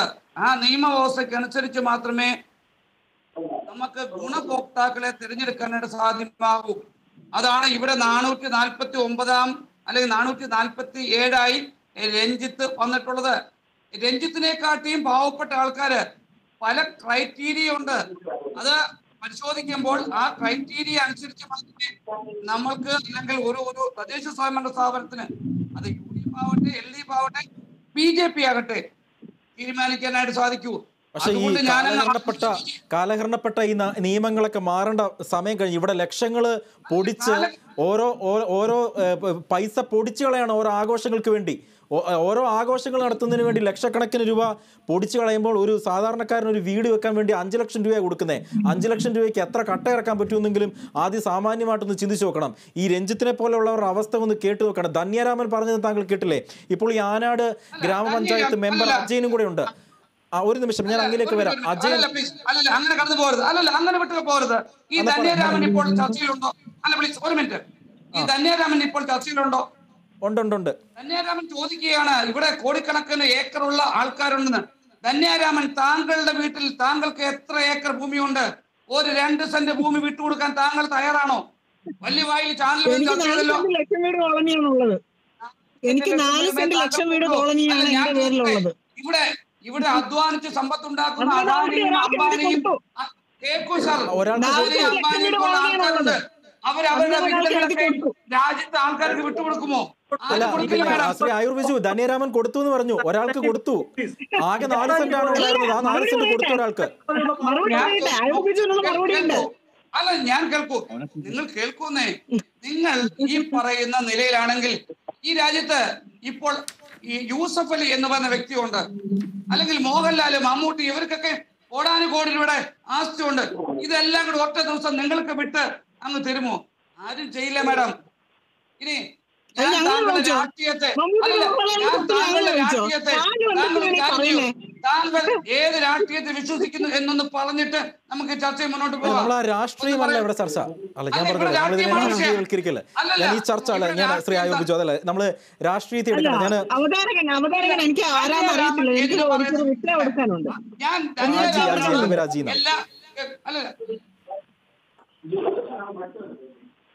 ആയുർവിജു പറയും. ഞാൻ ഈ അവരുടെ രാഷ്ട്രീയം വെളിപ്പെടുത്താൻ പറയുന്നു. അവരൊന്ന് പറയട്ടെ. തീർച്ചയായിട്ടും പറയൂ. ഏത് പാർട്ടി? താങ്കൾ ഏത് പാർട്ടിക്കാരി? എനിക്ക് രാഷ്ട്രീയം ഉണ്ടോ ഇല്ലയോ എന്നുള്ളത്, പക്ഷെ ഞാൻ ഒരു ഇലക്ഷന് മത്സരിച്ചിട്ടുണ്ട്. അത് ഇടതുപക്ഷത്തിന് വേണ്ടിയിട്ടാണ്. കാസർഗോഡ് ജില്ലാ പഞ്ചായത്ത് ജില്ലാ പഞ്ചായത്തിലേക്ക് തിരഞ്ഞെടുപ്പിൽ ഞാൻ ചെറിയ പ്രായത്തിൽ ഞാൻ ഇലക്ഷൻ മത്സരിച്ചിട്ടുണ്ട്. അതിനുശേഷം രാഷ്ട്രീയം എന്താണെന്ന് നന്നായി പഠിച്ചിട്ട് കാര്യങ്ങൾ ചെയ്യുന്ന ആളാണ് ഞാൻ. എന്നെ രാഷ്ട്രീയം പഠിപ്പിക്കേണ്ട. എന്റെ അച്ഛൻ പഞ്ചായത്ത് പ്രസിഡന്റും ആയിരുന്നു. വിഷയത്തിൽ നിന്ന് വ്യതിചലിച്ച് പോകുന്നുണ്ട്. പ്ലീസ്, ഞാൻ ഒന്ന് ഇടപെടുകയാണ്. നമുക്ക് രഞ്ജിത്തുണ്ട്, വിദ്യ, ഇവരൊക്കെ പരാതിക്കാരാണ്. അവരുടെ പ്രശ്നങ്ങൾ നമ്മൾ കേൾക്കാം. പ്ലീസ്, ആ പ്രശ്നങ്ങൾ പരിഹാരം ഉണ്ടാക്കാൻ പറ്റുമെന്ന് നിങ്ങൾ നോക്കുക. ഇങ്ങനെ ആവശ്യമില്ലാത്ത ചർച്ചയിലേക്ക് നമുക്ക് ഇതിനെ വഴിതിരിച്ച് വിടേണ്ട. അജയൻ, ആനാട് വാർഡ് മെമ്പറാണ്. ശ്രീ അജയൻ, ഈ രഞ്ജിത്തിന്റെ പ്രശ്നം താങ്കളുടെ ശ്രദ്ധയിൽപ്പെട്ടിട്ട് എത്ര നാളായി? രഞ്ജിത്തിന്റെ പ്രശ്നം ഞാൻ ഇന്നലെയാണ് ഈ മണ്ണെണ്ണ ഒഴിച്ച് ചികിത്സിക്കാനുള്ള ശ്രമം ഞാൻ നടത്തിയപ്പോഴാണ് രഞ്ജിത്തിന്റെ കാര്യം ഞാൻ അറിയുന്നത്. ഈ രഞ്ജിത്തിന്റെ അവസ്ഥ ഇതിനു മുമ്പ് താങ്കളുടെ വാർഡിലല്ലേ രഞ്ജിത്ത് താമസിക്കുന്നേ? അല്ല, എന്റെ വാർഡല്ല, എന്റെ ചേല വാർഡിലാണ് താമസിക്കുന്നത്. പുള്ളി വളരെ പിന്നോക്കാവസ്ഥയിൽ നിൽക്കുന്ന ഒരു കുടുംബമാണ്. ഈ ലൈഫ് മിഷനുമായി ബന്ധപ്പെട്ട് ഈ ലിസ്റ്റ് തയ്യാറാക്കി ഒരുപാട് അപാകതകളുണ്ട്. അർഹതപ്പെട്ട ഒരുപാട് ആൾക്കാർ ഈ ലിസ്റ്റിൽ നിന്നും ഒഴിവാക്കിയിരിക്കുകയാണ്. അതായത് ശ്രീമതി ശൈലജ ഉണ്ടെങ്കിൽ, പഞ്ചായത്ത് പ്രസിഡന്റ് ശൈലജ ഉണ്ടെങ്കിൽ, നിങ്ങളുടെ മെമ്പർ തന്നെയാണ് പറയുന്നത്, നിങ്ങളുടെ പഞ്ചായത്തിലെ മെമ്പർ തന്നെ പറയുന്നു അപാകത ഉണ്ട് എന്ന്. എന്തു മറുപടിയാണ് കൊടുക്കുന്നത്? ഇത് തന്നെയാണ് രഞ്ജിത്തും ചൂണ്ടിക്കാണിച്ചത് ആദ്യം. അപാകത ഉണ്ടെന്ന് നമ്മൾ ലൈഫ് മിഷന് കാണിച്ചിട്ടുള്ളതുമാണ്. ഉണ്ട്, അതിൽ അപാകത ഉണ്ടെന്ന് തന്നെയാണ് നമ്മൾ സമ്മതിക്കുന്നത്. അതിനുവേണ്ടിയാണ് അപാകത ഉള്ളത് കൊണ്ടാണ് അപ്പീൽ കൊടുക്കുന്നതിന് വേണ്ടി സമയം കൊടുത്തിരുന്നത്. അതിന്റെ കാര്യം രഞ്ജിത്ത് പറഞ്ഞല്ലോ. രഞ്ജിത്ത് അപ്പീൽ കൊടുത്തില്ലേ? സാറേ, അപ്പീല് കൊടുത്തതില് ഇപ്പൊ വന്ന ലിസ്റ്റിൽ എന്ന് പറഞ്ഞു കഴിഞ്ഞാൽ പഞ്ചായത്ത് മെമ്പറുടെ അച്ഛനും ആ ലിസ്റ്റിലുണ്ട്. അതാണ് ഒന്നാമത്തെ കാര്യം. രണ്ടാമത്തെ കാര്യം, ഈ പാനാതി പഞ്ചായത്തിൽ ചേല വാർഡിൽ കിട്ടിയിട്ടുള്ള വീടുകൾ ഫുള്ളായിട്ടും അനർഹർക്ക് മാത്രമായിട്ട് കിട്ടിയത്. ഒരു അന്വേഷണത്തിന് പോലും എഴുതി കൊടുത്തിട്ട് പോലും അവിടുന്ന് ഒരാളും വന്നിട്ടില്ല ഇതുവരെ അന്വേഷിക്കാൻ. മനസ്സിലായി. അതായത് രഞ്ജിത്തിന്റെ ആരോപണത്തെ എങ്ങനെയാണ് ശൈലജ താങ്കൾ നോക്കിക്കാണുന്നത്? അപ്പീൽ നൽകിയിട്ടുണ്ട് രഞ്ജിത്ത്. അല്ല, അന്വേഷിച്ചുകൊണ്ടിരിക്കുകയാണ്. അങ്ങനെ എല്ലാവർക്കും വീട് ഇതിൽ അപാകത ഉള്ളതെന്ന് പറഞ്ഞാൽ ഇപ്പം നമ്മളെ വാർഡിൽ നിന്ന് ഉദ്യോഗസ്ഥരെ അന്വേഷണത്തിന് ഇറങ്ങിയിരിക്കുകയാണ്. ഇതിൽ അർഹത ഉള്ളവർക്ക് മാത്രമേ കൊടുക്കുകയുള്ളൂ. അത് സത്യസന്ധമായിട്ട് തന്നെയാണ് കൊടുക്കുക. ഇവിടെ ഒരു രാഷ്ട്രീയവും കലർത്തുന്നില്ല. ഇവിടെ ആർക്കാണോ അർഹതയുള്ളത്, നമ്മുടെ ഇടതുപക്ഷ സർക്കാരിന്റെ ആഗ്രഹം അനുസരിച്ച് ഒരാൾ പോലും ഭവനരഹിതരും ഭൂരഹിതരുമായിട്ട് കേരളത്തിൽ പാടില്ല എന്നുള്ളത് മനസ്സിലാക്കിക്കൊണ്ട് തന്നെയാണ് ഈ ലിസ്റ്റ് എടുത്തിട്ടുള്ളത്. അതനുസരിച്ച് തന്നെയാണ് നമ്മുടെ പഞ്ചായത്ത് പ്രവർത്തിക്കുന്നത്. അർഹത ഉള്ളവർക്ക് മാത്രമേ ഇത് കൊടുക്കുകയുള്ളൂ. ഈ ലിസ്റ്റിൽ വീണ്ടും പരിശോധന നടത്തിക്കൊണ്ടിരിക്കുകയാണ് ഉദ്യോഗസ്ഥരുടെ നേതൃത്വത്തിൽ. ഓക്കെ, പിന്നെ അജയനും കൂടെ ചേരുകയാണ് മെമ്പർ അജയൻ. ഈ ലിസ്റ്റ് 166 പേരുടെ ലിസ്റ്റാണ് ഇപ്പൊ നിലവിൽ പഞ്ചായത്ത് ഇട്ടിരിക്കുന്നത്. അതിൽ തന്നെ 1 ഏക്കർ വസ്തുവുള്ള ആളും ആ ലിസ്റ്റിനകത്ത് ഉൾപ്പെട്ടിട്ടുണ്ട്. പ്രസിഡന്റ്, എന്താണ് അത് കേൾക്കുന്നത്? 1 ഏക്കർ വസ്തു ഉൾപ്പെടുന്ന ആൾക്ക് എങ്ങനെ പ്രസിഡന്റ് ലൈഫ് മിഷൻ പദ്ധതിയിൽ കിട്ടുന്നത്? ഈ 447 447 ആണ് ഈ രഞ്ജിത്തിന്റെ നമ്പർ. ഒരു കാരണവശാലും ഞാൻ ചോദിക്കുന്നത് നിങ്ങൾ പറഞ്ഞല്ലോ ഈ അർഹതപ്പെട്ടവർക്കാണ് ഈ വീട് കൊടുക്കുന്നതെന്ന് നിങ്ങൾ പറഞ്ഞെങ്കിൽ രഞ്ജിത്ത് എന്ന് പറയുന്ന മനുഷ്യൻ ഒരു കൂരയ്ക്ക് കീഴിൽ പിഞ്ചോമനങ്ങളും കൊണ്ട് നടക്കുന്ന ആ മനുഷ്യൻ അവിടെ കിടക്കുമ്പോൾ 1 ഏക്കർ ഭൂമിയുള്ള ഒരാൾക്ക് എങ്ങനെ പഞ്ചായത്തിന്റെ ലിസ്റ്റിൽ ലൈഫ് മിഷൻ പദ്ധതിയിൽ പേര് വന്നു? അതിന് ഉത്തരം പറയേണ്ട പ്രസിഡന്റാണ്. പ്രസിഡന്റ് ഭരണമാണല്ലോ അവിടെ നടക്കുന്നത്. നിങ്ങളുടെ പഞ്ചായത്തല്ലേ? ആ പഞ്ചായത്തിൽ 1 ഏക്കർ ഭൂമിയുള്ള ഒരാൾക്ക് എങ്ങനെ ആ പേര് വരുന്നത് ലൈഫ് മിഷൻ ലിസ്റ്റിൽ? അതുമാണ് പറഞ്ഞത്. അർഹത ഉണ്ടെങ്കിൽ അദ്ദേഹത്തിന് വീട് കൊടുത്തിരിക്കുമെന്ന് തന്നെയാണ് ഇപ്പോഴും പറയുന്നത്. അതും ചോദിക്കുന്നത് അനർഹരായിട്ടുള്ള ആളുകൾ കടന്നുകൂടിയത് എങ്ങനെയാണ് പ്രസിഡന്റ്? അനർഹരായിട്ടുള്ള ആളുകൾ എങ്ങനെയാണ് കടന്നുകൂടിയത്? ഒറ്റ ചോദ്യം. അനർഹരായിട്ടുള്ള 1 ഏക്കർ വസ്തുവിന്റെ ഉടമ എങ്ങനെയാണ് ലൈഫ് മിഷൻ പദ്ധതിയിൽ ഉൾപ്പെട്ടത്? ഞാനൊന്ന് ഇടപെട്ടോട്ടെ. ഒരു നിമിഷം പ്രസിഡന്റ് മറുപടി എന്ന് പറഞ്ഞോട്ടെ. അത് എങ്ങനെ കടന്നുകൂടിയിട്ടുണ്ടെന്ന് നമുക്കറിയാൻ കഴിയണില്ല. അതുകൊണ്ടാണ് വീണ്ടും ഇത് നമ്മൾ എടുത്തപ്പോൾ ഇത് വീണ്ടും പരിശോധന നടത്തുന്നത്. അർഹത ഉള്ളവർക്ക് മാത്രമേ വീട് കൊടുക്കുകയുള്ളൂ. ആനാട് പഞ്ചായത്തിൽ അർഹത ഉള്ളവർക്ക് മാത്രമേ വീട് കൊടുക്കുകയുള്ളൂ. ലിസ്റ്റിൽ പേരുണ്ടെങ്കിലും ആരും തന്നെ അവർക്ക് വീട് കൊടുക്കില്ല. അർഹത എന്താണെന്ന് തീരുമാനിക്കുന്നത് നിങ്ങളാണോ? 47 ഈ രഞ്ജിത് കുമാറിന്റെ വരുന്നത്. ഈ രഞ്ജിത് കുമാറിന്റെ ഇതനുസരിച്ച് ഒരു കാരണവശാലും ഈ കഴിഞ്ഞ 2 വർഷക്കാലമായി ഈ ആനാട് പഞ്ചായത്തിൽ ഒരു വീട് കൊടുക്കാൻ ഇതുവരെ കഴിഞ്ഞിട്ടില്ല. ഇനി എന്തായാലും ഈ 447 വീട് രഞ്ജിത്ത് കിട്ടാൻ ഒരു സാധ്യതയുമില്ല. അതാണ് സാറേ ഞാനും പറഞ്ഞത്. എനിക്ക് ഈ വീട് അർഹത അനുസരിച്ച് കിട്ടുമ്പോൾ 65 വയസ്സിന് മേളിലാവും. പിന്നെ എനിക്ക് വീട് കിട്ടിയിട്ട് എന്താ? എനിക്ക് ആൾറെഡി മണ്ണിന്റെ ആവശ്യമേ ഉള്ളൂ. അത് കറക്റ്റാണ്. ഇതൊക്കെ വെറും പൊളിറ്റിക്സ് ആണ്. ഒരു പ്രസിഡന്റ് ഇത് വളരെ ഗൗരവമേറിയ ആരോപണമാണ് കേട്ടോ. പ്രസിഡന്റ് പറയാം. രാഷ്ട്രീയ നാടകം തന്നെയാണ്. ആവശ്യമില്ലാത്ത രാഷ്ട്രീയ നാടകമാണ് ഇന്നലെ ഇവിടെ അരങ്ങേറിയത്, ഞങ്ങളുടെ പഞ്ചായത്തിൽ അരങ്ങേറിയത്. എന്തോ രാഷ്ട്രീയ ഒരാൾ വീട് ഒരുത്തൻ കയറി ആത്മഹത്യ ചെയ്ത് സ്വന്തം ജീവൻ നശിപ്പിക്കണം, ഈ ഭൂമിയിൽ ജീവിക്കണമെന്നാണ് എല്ലാ മനുഷ്യരുടെ ആഗ്രഹം. അല്ലാതെ ചുമ്മാ കയറി ഞാൻ കെട്ടിടത്തിന്റെ മുകളിൽ കയറി ചാവുകയാണെന്ന് പറഞ്ഞ് ആത്മഹത്യ ഭീഷണി മുടക്കേണ്ട ആവശ്യമൊന്നുമില്ല. അത്രയും ഗതികെട്ടുകൊണ്ടാണ് രഞ്ജിത്ത് വന്നത്. ഈ പ്രസിഡന്റിൽ നിന്നാണ് ഈ രാഷ്ട്രീയം കളിക്കുന്നത്. ഞങ്ങൾ ചോദിക്കുന്ന ഉത്തരം പറയൂ. എങ്ങനെയാണ് ഈ 1 ഏക്കർ ഭൂമിയുള്ള ആളുകൾ അവിടെ കയറിക്കൂടിയത്? നിങ്ങളുടെ പഞ്ചായത്തിലെ വാർഡ് മെമ്പർ പോലും പറയുന്നല്ലോ കഴിഞ്ഞ 2 വർഷത്തിനിടയ്ക്ക് നിങ്ങൾക്ക് അവിടെ വീട് കൊടുക്കാൻ കഴിഞ്ഞിട്ടില്ലല്ലോ. ഒരാൾക്ക് പോലും കൊടുക്കാൻ കഴിഞ്ഞിട്ടില്ലല്ലോ. എന്തുകൊണ്ടാണത്? വ്യക്തമായിട്ട് നിങ്ങൾക്ക് ലിസ്റ്റ് പരിശോധിച്ച് ആനാട് പഞ്ചായത്ത് 40 പേർക്ക് മണ്ണ് വാങ്ങി കൊടുത്തിട്ടുണ്ട്. ഈ ഭരണസമിതി വന്നതിന് ശേഷം ആരാണ് പറഞ്ഞത് കൊടുത്തിട്ടില്ലെന്ന്? കഴിഞ്ഞ ഭരണസമിതിയാണ് ഇതുപോലെയുള്ള രാഷ്ട്രീയം നോക്കി കളിച്ചത്. രാഷ്ട്രീയം നോക്കി മാത്രം വീട് കൊടുത്തത്.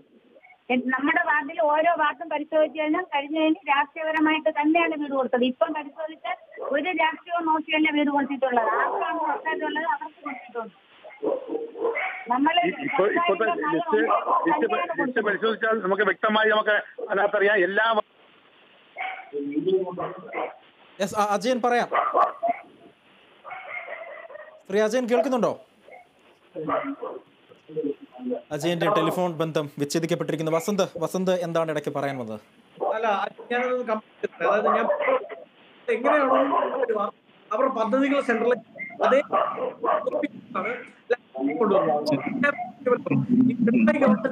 കൊണ്ടുവരുന്നതിന് മുമ്പ് വരെ പഞ്ചായത്ത് മെമ്പർ, അതായത് അതാത് മേഖലയിലെ പഞ്ചായത്ത് മെമ്പർമാർ കുറച്ച് സ്വല്പമൊക്കെ രാഷ്ട്രീയം അതിലുണ്ടാവും. പക്ഷേ ഒരു നിമിഷം ആ പഞ്ചായത്ത് മെമ്പർ അജയനും കൂടെ ഉണ്ട്. വസന്ത്, ഞാൻ തിരികെ വരാം. അജയൻ, താങ്കൾ എന്താണ് പറഞ്ഞു വന്നത്? ടെലിഫോൺ ബന്ധം കട്ടായി പോയതാണ്. ഈ രാഷ്ട്രീയമായി തന്നെയാണ് ഇപ്പൊ എല്ലാ വാർഡുകളിലെയും ലിസ്റ്റ് പരിശോധന വന്നിരിക്കുന്നത്. അർഹതയുള്ള ഒരാളിനെ പോലെ ഈ ലിസ്റ്റിന്റെ അന്തിമ തീരുമാനം ഗ്രാമസഭയാണ്. എന്നാൽ ഗ്രാമസഭയിൽ ഈ ലിസ്റ്റ് വന്ന ലിസ്റ്റ് പോലും ആ ലിസ്റ്റ് അതേ കണക്കിന് അംഗീകരിക്കാൻ തയ്യാറല്ല. ഗ്രാമസഭ ഈ പഞ്ചായത്ത് പട്ടിക അംഗീകരിക്കാൻ തയ്യാറല്ല. ആ ഒരു രീതിയാണ് നടന്നു വരുന്നത്. ഏത് വാർഡെടുത്താലും വീട് ഒരുവിധം താമസ സൗകര്യം ഉള്ള ആൾക്കാർക്ക് വീടുണ്ട്. താമസ സൗകര്യം ഇല്ലാതെ ഷെട്ടിക്കിടക്കുന്ന ആൾക്കാർക്ക് വീടില്ലാത്ത സ്ഥിതിയാണ്. ശ്രീമതി ശൈലജ പറയാം.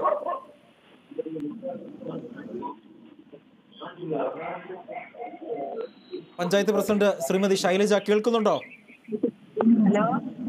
ശ്രീമതി ശൈലജ പറയാം. അതായത് പിന്നെ അജയൻ പറയുന്നത് രാഷ്ട്രീയപരമായി തന്നെയാണ് ഇത് നൽകിയിട്ടുണ്ട് എന്നതാണ് പറയുന്നത്. അതായത് അർഹതപ്പെട്ടവർക്ക് നൽകിയിട്ടില്ല, അനർഹർക്കാണ് നൽകിയിട്ടുള്ളത് എന്നാണ് പഞ്ചായത്ത് മെമ്പറായ ശ്രീ അജയൻ പറയുന്നത്. അത് നിങ്ങൾക്ക് പരിശോധിക്കാമല്ലോ. ഇപ്പൊ ലൈഫിന്റെ ലിസ്റ്റ് ഏത് ഒരു മൊബൈലിൽ എടുത്താലും ലൈഫിന്റെ സൈറ്റ് എടുത്തു കഴിഞ്ഞാൽ ആർക്ക് വേണോ ലൈഫിന്റെ ലിസ്റ്റ് പരിശോധിക്കാം. അല്ല, ഈ ലൈഫിന്റെ ലിസ്റ്റ് പരിശോധിച്ചു കഴിഞ്ഞാൽ ഞാനിപ്പോൾ ഇരിക്കുന്നത് കൊച്ചി സ്റ്റുഡിയോയിലാണ്.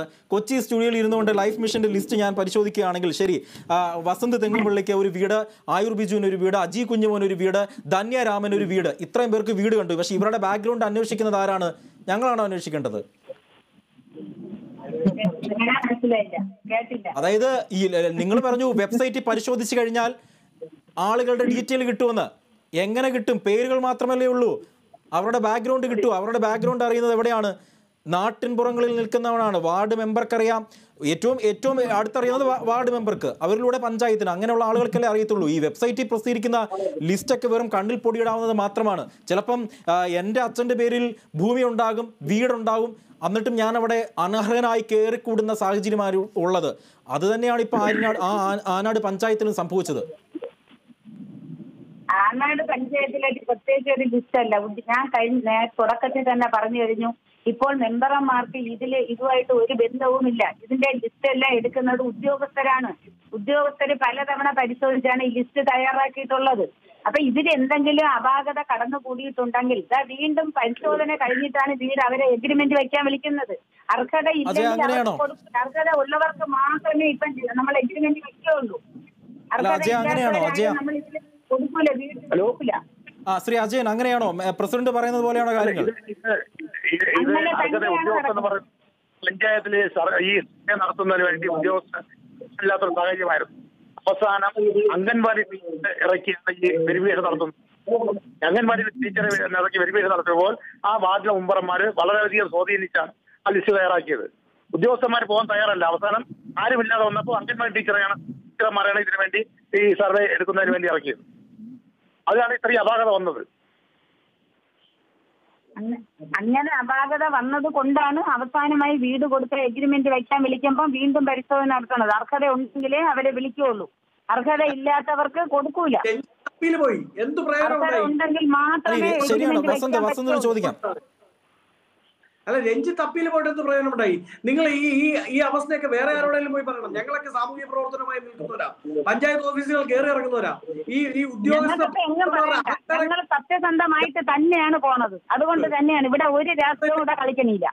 സത്യസന്ധമായിട്ട് തന്നെയാണ് ഞങ്ങൾ ഇതുവരെ നടത്തിയിട്ടുള്ളത്. തുടർന്നും അങ്ങനെ തന്നെ നടത്തും.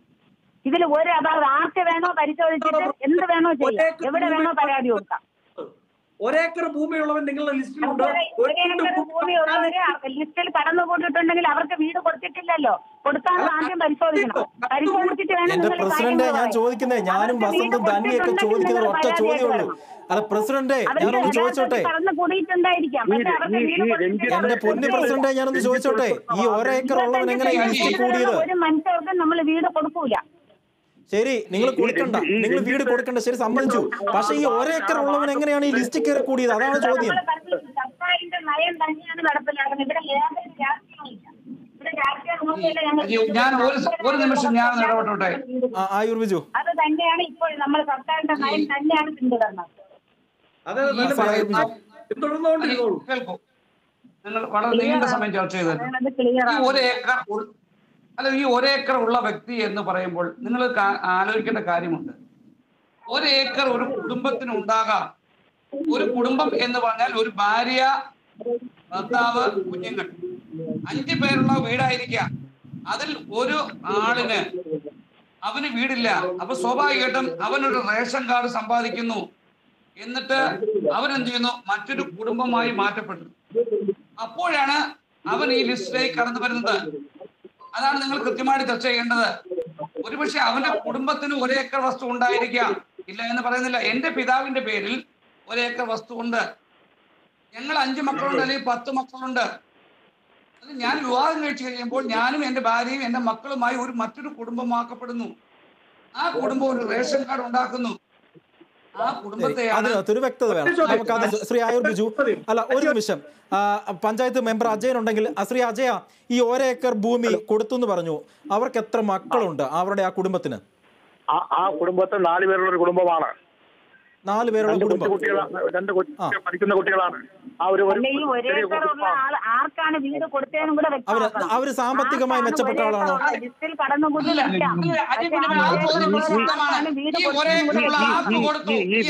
രാഷ്ട്രീയം അല്ലല്ല അജി, നിങ്ങൾ ഇത്രയും വിശദമായി ഈ വിഷയം ചർച്ച ചെയ്യുമ്പോൾ കേരളത്തിന്റെ പൊതുസമൂഹം കണ്ട കാര്യമുണ്ട്.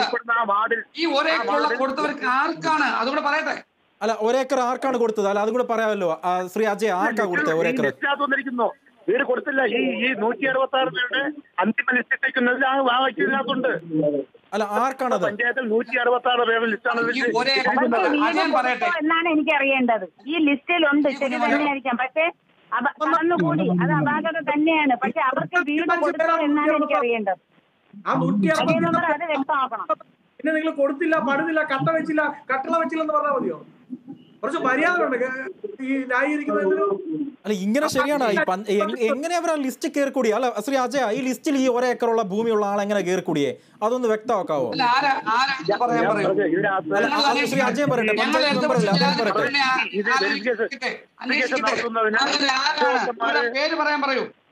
ശ്രീ അജയ, അദ്ദേഹത്തിന്റെ പേര് പറയുക. ആ ഒരു ഒരേക്കർ വസ്തു ആർക്കാ കൊടുത്തിരിക്കുന്നത്?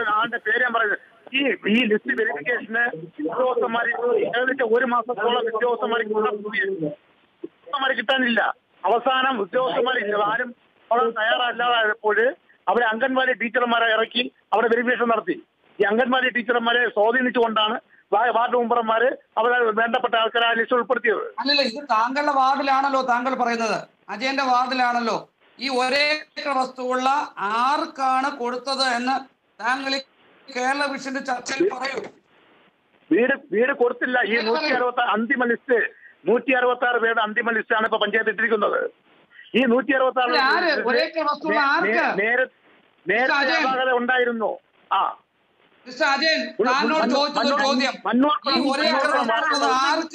മണ്ണൂർക്കുളം വാർഡിലുള്ള വ്യക്തിയാണ് ഇത് വന്നിട്ടുള്ളത്. നേരത്തെ പഞ്ചായത്ത് കമ്മിറ്റിയിൽ ഞങ്ങൾ ഈ കാര്യം ഉന്നയിച്ചു. ഇതിനെതിരായി പഞ്ചായത്ത് ഓഫീസിലേക്ക് ഞങ്ങൾ ധർണ നടത്തി. അജയന് രാഷ്ട്രീയ ലക്ഷ്യം ഉണ്ടായിരിക്കാം. അജയൻ രാഷ്ട്രീയക്കാരനാണ്.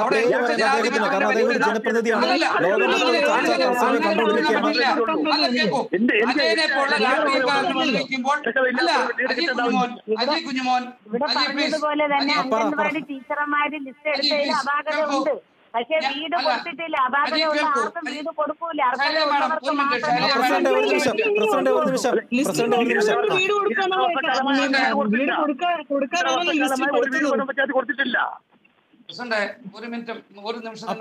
ഒരു നിമിഷം പറയൂ, ധന്യയിലേക്കും വരാം. ഞാൻ ചോദിക്കുന്നത്, ഇടതുപക്ഷ ജനാധിപത്യം ഭരിക്കുന്ന ഒരു പഞ്ചായത്താണ് ഇതെന്ന് ഞാൻ മനസ്സിലാക്കുന്നു ചർച്ചയിൽ നിന്നും. അവിടെ ഇടതുപക്ഷത്തിന് വിരുദ്ധമായി നിൽക്കുന്ന രാഷ്ട്രീയ സ്വഭാവമുള്ള അജയൻ എന്ന് പറയുന്ന മെമ്പർ അനാവശ്യമായി ആരോപണം ഉന്നയിക്കുന്നു. ഞാൻ ഈ അജയനോട് ചോദിച്ച ചോദ്യം, ഈ പറയുന്ന ഒരേക്കർ ഉള്ള ആർക്ക് കൊടുത്തു? അദ്ദേഹത്തിന്റെ പേര്, അഡ്രസ്, ഏത് വാർഡിൽ? താങ്കളൊന്ന് പറയുന്നേ. ഇതേപോലെ വീട് കൊടുത്തിട്ടില്ല. ലിസ്റ്റിൽ അന്തിമ പട്ടികയിൽ ഫൈനൽ ലിസ്റ്റിൽ ഉൾപ്പെട്ടു. അല്ല, അജയൻ പറയൂ, ആര് ലിസ്റ്റിൽ വന്നു? മണ്ണൂർക്കുളം വാർഡിലാണ് ഈ ലിസ്റ്റ് വന്നിരിക്കുന്നത്. മണ്ണൂർക്കുളം പറയൂ, പേര് പറയൂ, അജയ പേര് പറ. തനിക്ക് ധൈര്യമുണ്ടെങ്കിൽ ഈ ചർച്ചയിൽ പങ്കെടുക്കുമ്പോൾ, ആണത്തമുണ്ടെങ്കിൽ താനൊരു മനുഷ്യനാണ്. അങ്ങനെ ആ രീതിയിലേക്ക് പോലെ ഇവിടെ പാവപ്പെട്ട വീട് കിട്ടാതെ ഇങ്ങനെ നോക്കിക്കൊണ്ടിരിക്കുകയാണ്. അങ്ങനെ രാഷ്ട്രീയ ലക്ഷ്യം വെച്ച് ഈ ചർച്ചയിൽ സംസാരിക്കണ്ട. രാഷ്ട്രീയ ലക്ഷ്യം വെച്ച് സംസാരിക്കരുത്. ഒരു പാവപ്പെട്ട രഞ്ജിത്ത് എന്ന് പറഞ്ഞൊരു മനുഷ്യൻ ഈ ചർച്ച കേട്ടുകൊണ്ടിരിക്കുകയാണ്. ആ പാവപ്പെട്ട ചെറുപ്പക്കാരൻ എന്തെങ്കിലും നീതി കിട്ടണമെന്ന് പറഞ്ഞാണ് ഈ ചർച്ച പോലും ഞാൻ നടത്തിയത്. ഇവിടെ ഭരിക്കുന്ന പാർട്ടിക്കാരുടെ ഉദ്യോഗസ്ഥരുടെ താളത്തിനൊത്ത് തുള്ളുന്ന ഭരണസമിതികളാണ് ഇവിടുത്തെ ശാപം, അല്ലാതെ വേറൊന്നുമില്ല. ഉദ്യോഗസ്ഥരുടെ അനാസ്ഥ മൂലം ഒരു പാവപ്പെട്ടവൻ ഇവിടെ കിട്ടാതിരിക്കുകയാണ് വീട്.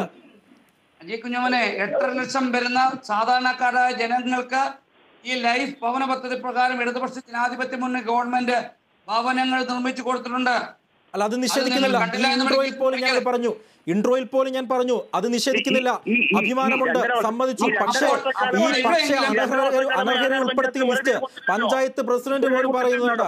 നമുക്കിത് എങ്ങനെ വിശ്വസിക്കാൻ പറ്റും? ഒരു പാവപ്പെട്ടവൻ ഇതെല്ലാം കേട്ടുകൊണ്ടിരിക്കുന്നതല്ലേ. അവന്റെ രാഷ്ട്രീയം, അവൻ എന്ത് രാഷ്ട്രീയം ആയിക്കോട്ടെ, എന്തുകൊണ്ട് അവൻ തെരുവിലിറങ്ങി? ഞാൻ ഈ അജിത്തിന്റെ രാഷ്ട്രീയമല്ല പറഞ്ഞത്. ശരി, നമുക്ക് അത് വിടാം. നമുക്ക് നേരെ മലപ്പുറത്ത് പോയി നോക്കാം. മലപ്പുറത്ത് ഇന്ന് നടന്ന സംഭവം അറിയാവോ? മലപ്പുറത്ത് പെട്രോൾ ഒഴിച്ച് പഞ്ചായത്ത് ഓഫീസ് കത്തിച്ചു. എന്തുകൊണ്ട് കത്തിച്ചു? ഇത് തിരുവനന്തപുരത്തെ സംഭവമാണെങ്കിൽ മലപ്പുറത്തോട്ട് പോകാം. അത് ആരാണ് അതിന് പിന്നിൽ ഉത്തരവാദി? സർക്കാരിനെ ഞാൻ കുറ്റപ്പെടുത്തില്ല, സർക്കാരിനെ ഞാൻ കുറ്റപ്പെടുത്താൻ ആഗ്രഹിക്കുന്നുമില്ല. കാരണം സർക്കാരിനല്ല, ഇതിന്റെ അന്തിമ പട്ടിക ഉൾപ്പെടുത്തുന്ന പഞ്ചായത്തിലെ ഉദ്യോഗസ്ഥരും പഞ്ചായത്ത് ഭരണസമിതിയുമാണ് കാരണക്കാരെന്ന് വ്യക്തമായി ഞാൻ പറയും. ഈ പഞ്ചായത്ത് പ്രസിഡന്റിന്റെ വാക്കുകൾ പോലും അതിന് തെളിവുകളല്ലേ? മലപ്പുറത്ത് സംഭവിച്ചു. ശരി, ഞാനിപ്പോൾ ഇടുക്കിയിൽ നിന്ന് ഒരാളെ കണക്ട് ചെയ്ത് തരാം. ഞാൻ ഇപ്പോൾ ഇടുക്കിയിൽ നിന്ന് വിദ്യ എന്ന് പറയുന്ന ഒരാളെ കണക്ട് ചെയ്യാം. അതായത് വിദ്യ മന്ത്രി റോഷി അഗസ്റ്റിന് നിവേദനം കൊടുത്തിട്ട് പോലും, പട്ടികയിൽ ഉൾപ്പെട്ടിട്ട് പോലും വിദ്യക്ക് വീട് കിട്ടിയിട്ടില്ല. വിദ്യ അല്പസമയത്തിനൊക്കെ ഞാൻ കണക്ട് ചെയ്ത് തരാം. ഈ ചർച്ചയിൽ വിദ്യ കണക്ട് ചെയ്ത് തരാം. അല്ല, ഞാനൊരു കാര്യം ചോദിക്കട്ടെ. രാജ്യത്ത് 2 ട്രെയിനുകൾ കത്തിക്കാൻ ശ്രമം നടന്നു. എന്തിന്റെ പേരിലാണ്? അങ്ങനെയുള്ള ചില ക്രിമിനലുകൾ, അങ്ങനെയുള്ള മാനസിക അസ്വാസ്ഥ്യമുള്ള ആരെങ്കിലും ഇത്തരത്തിൽ ഒരു പ്രവൃത്തിയുമായി മുന്നോട്ട് പോയാൽ നമുക്ക് ചെയ്യാൻ പറ്റും. അങ്ങനെ കാണുകയും ചെയ്യാവൂ. കയറുമെടുത്ത് അല്ലല്ല ശ്രീ ആയൂർ ബിജു, ഈ ദൃശ്യങ്ങളൊന്ന് ശ്രദ്ധിച്ചേ. താണ്ട് ഒരു പാവം പിടിച്ചവൻ, അവന്റെ അവസ്ഥ നിങ്ങൾ നോക്ക്. പെട്രോൾ ഒഴിച്ച്, നിങ്ങളിപ്പോൾ കാണാൻ പറ്റുമെങ്കിൽ നോക്ക്, പെട്രോൾ ഒഴിച്ച് ഓഫീസ് കത്തിക്കുക. അവന്റെ അവസ്ഥ അത്രയ്ക്ക് ദയനീയമാണ്. ഈ ചർച്ചയുടെ തുടക്കത്തിൽ ധന്യ സൂചിപ്പിച്ച കുറെ കാര്യങ്ങളുണ്ട്, പ്രധാനപ്പെട്ട കാര്യങ്ങൾ ഇപ്പോഴും മാറിയിട്ടില്ല. പേപ്പറുകളുടെ നൂലാമാലകളിൽ പെട്ടിരിക്കുകയാണ്. പേപ്പറുകളുടെ നൂലാമാലകളിൽ പെട്ട് പാവപ്പെട്ടവർക്ക് നീതി കിട്ടാത്ത അവസ്ഥയാണ്. ഈ ഇടുക്കി സ്വദേശിയായ വിദ്യ അല്പസമയത്തിനകം തന്നെ ഞങ്ങളുടെ PCR വിദ്യയെ കോൺടാക്ട് ചെയ്യാൻ ശ്രമിക്കുന്നുണ്ട്. വിദ്യ അല്പസമയത്തിനകം വേണം. വിദ്യയുടെ കഥയും കൂടെ ശ്രീ ആയൂർ ബിജു കേൾക്കണം. ഒപ്പം തന്നെ മന്ത്രി റോഷി അഗസ്റ്റിന് നേരിട്ട് നിവേദനം കൊടുത്തു. വിദ്യ അർഹതപ്പെട്ട ലിസ്റ്റിലുണ്ടായിരുന്നു. ഇതുവരെയും വിദ്യക്ക് വീട് കിട്ടിയിട്ടില്ല. വിദ്യ ഇപ്പോഴും, വിദ്യയുടെ ആ ദൃശ്യങ്ങൾ കണ്ടാൽ പോലും ഞെട്ടിപ്പോകും. ഷീറ്റ് മറച്ച മുറിയിലാണ് വിദ്യ കിടക്കുന്നത്. ഞാൻ ഒരു മിനിറ്റ്, നിങ്ങൾ ഈ ചർച്ചയിലൊക്കെ ഇടതുപക്ഷ ജനാധിപത്യ മുന്നണി സർക്കാരിനെ എന്താണ് ഒരു നിമിഷം ഞാൻ മലപ്പുറത്തെ കാര്യം പറഞ്ഞല്ലോ. മലപ്പുറത്തെ പഞ്ചായത്ത് പ്രസിഡന്റ്, കീഴാറ്റൂർ പഞ്ചായത്ത് പ്രസിഡന്റ് ജമീല നമുക്കൊപ്പം ഉണ്ടായിരുന്നു. ശ്രീ ജമീല, എന്താണ് ഇന്ന് മലപ്പുറത്ത് നടന്നത്? ഇന്ന് പഞ്ചായത്ത് ഓഫീസിൽ മുജീബ് എന്ന ഒരു വ്യക്തി വന്നിട്ട് സ്റ്റാഫുമാരൊക്കെ ഭക്ഷണം കഴിക്കുന്ന ടൈമായിരുന്നു. പഞ്ചായത്ത് ഓഫീസിൽ കയറിയിട്ട് പെട്രോൾ ഒഴിച്ച് എല്ലാ സിസ്റ്റം ഫയലും എല്ലാം ഒഴിച്ചാണ്ട് കത്തിച്ചു. ഞങ്ങളൊരു മീറ്റിംഗിലായിരുന്നു, PHC മീറ്റിംഗിലായിരുന്നു. അപ്പോൾ ഒരു സ്റ്റാഫ് വിളിച്ചിട്ട് പറഞ്ഞു, ഇങ്ങനെ പഞ്ചായത്ത് ഓഫീസിൽ ഇങ്ങനെ കത്തിച്ചിട്ടുണ്ട്. അപ്പോൾ ഞങ്ങൾ എല്ലാവരും പെട്ടെന്ന് ഓടി വന്നു. അപ്പോൾ അവിടെയുള്ള നാട്ടുകാരും എല്ലാവരും, അവിടെ പരിസരത്തുള്ളൊക്കെ എല്ലാവരും ഓടി കൂടിയിട്ടുണ്ടായിരുന്നു. അങ്ങനെ വരുമ്പോ ഇതിന്റെ ഉള്ളിൽ ഇങ്ങനെ കത്തി നിൽക്കുന്ന രംഗാണ് കണ്ടത്. അല്ല, എന്തിനാ കത്തിച്ചത്? പിന്നീട് പറഞ്ഞത് അപ്പൊ ഒന്നും അറിയില്ലായിരുന്നു. പിന്നെ പറയുന്നത് അവന് വീട് കിട്ടാത്തതുകൊണ്ടാണ് കത്തിച്ചതെന്നാണ് പറഞ്ഞത്. അപ്പൊ 1-2 തവണ പഞ്ചായത്ത് ഓഫീസിൽ വന്നിരുന്നു എന്ന് പറഞ്ഞു. പക്ഷെ എന്നെ കണ്ടിട്ടുണ്ടായിരുന്നില്ല, ഞാൻ അറിഞ്ഞിട്ടുണ്ടായിരുന്നില്ല. പക്ഷെ സെക്രട്ടറിനോട് കണ്ട് സംസാരിച്ചിട്ടുണ്ടായിരുന്നു. അത്ര വിയോനൊക്കെ കണ്ട് സംസാരിച്ചിരുന്ന പറഞ്ഞത്. അല്ല ശ്രീമതി ജമീല, അതായത് എന്താണ് അദ്ദേഹത്തിന്റെ യഥാർത്ഥ പ്രശ്നം? അദ്ദേഹം ഈ ലൈഫ് മിഷൻ പദ്ധതിയുടെ ലിസ്റ്റിൽ ഉൾപ്പെട്ടിട്ടുണ്ടായിരുന്നോ? ലൈഫിന്റെ ലിസ്റ്റിൽ ഉൾപ്പെട്ട ആളാണ്. പക്ഷെ നമുക്ക് റാങ്ക് അടിസ്ഥാനത്തിലാണല്ലോ നമുക്ക് വീട് കൊടുക്കാൻ കഴിയാം.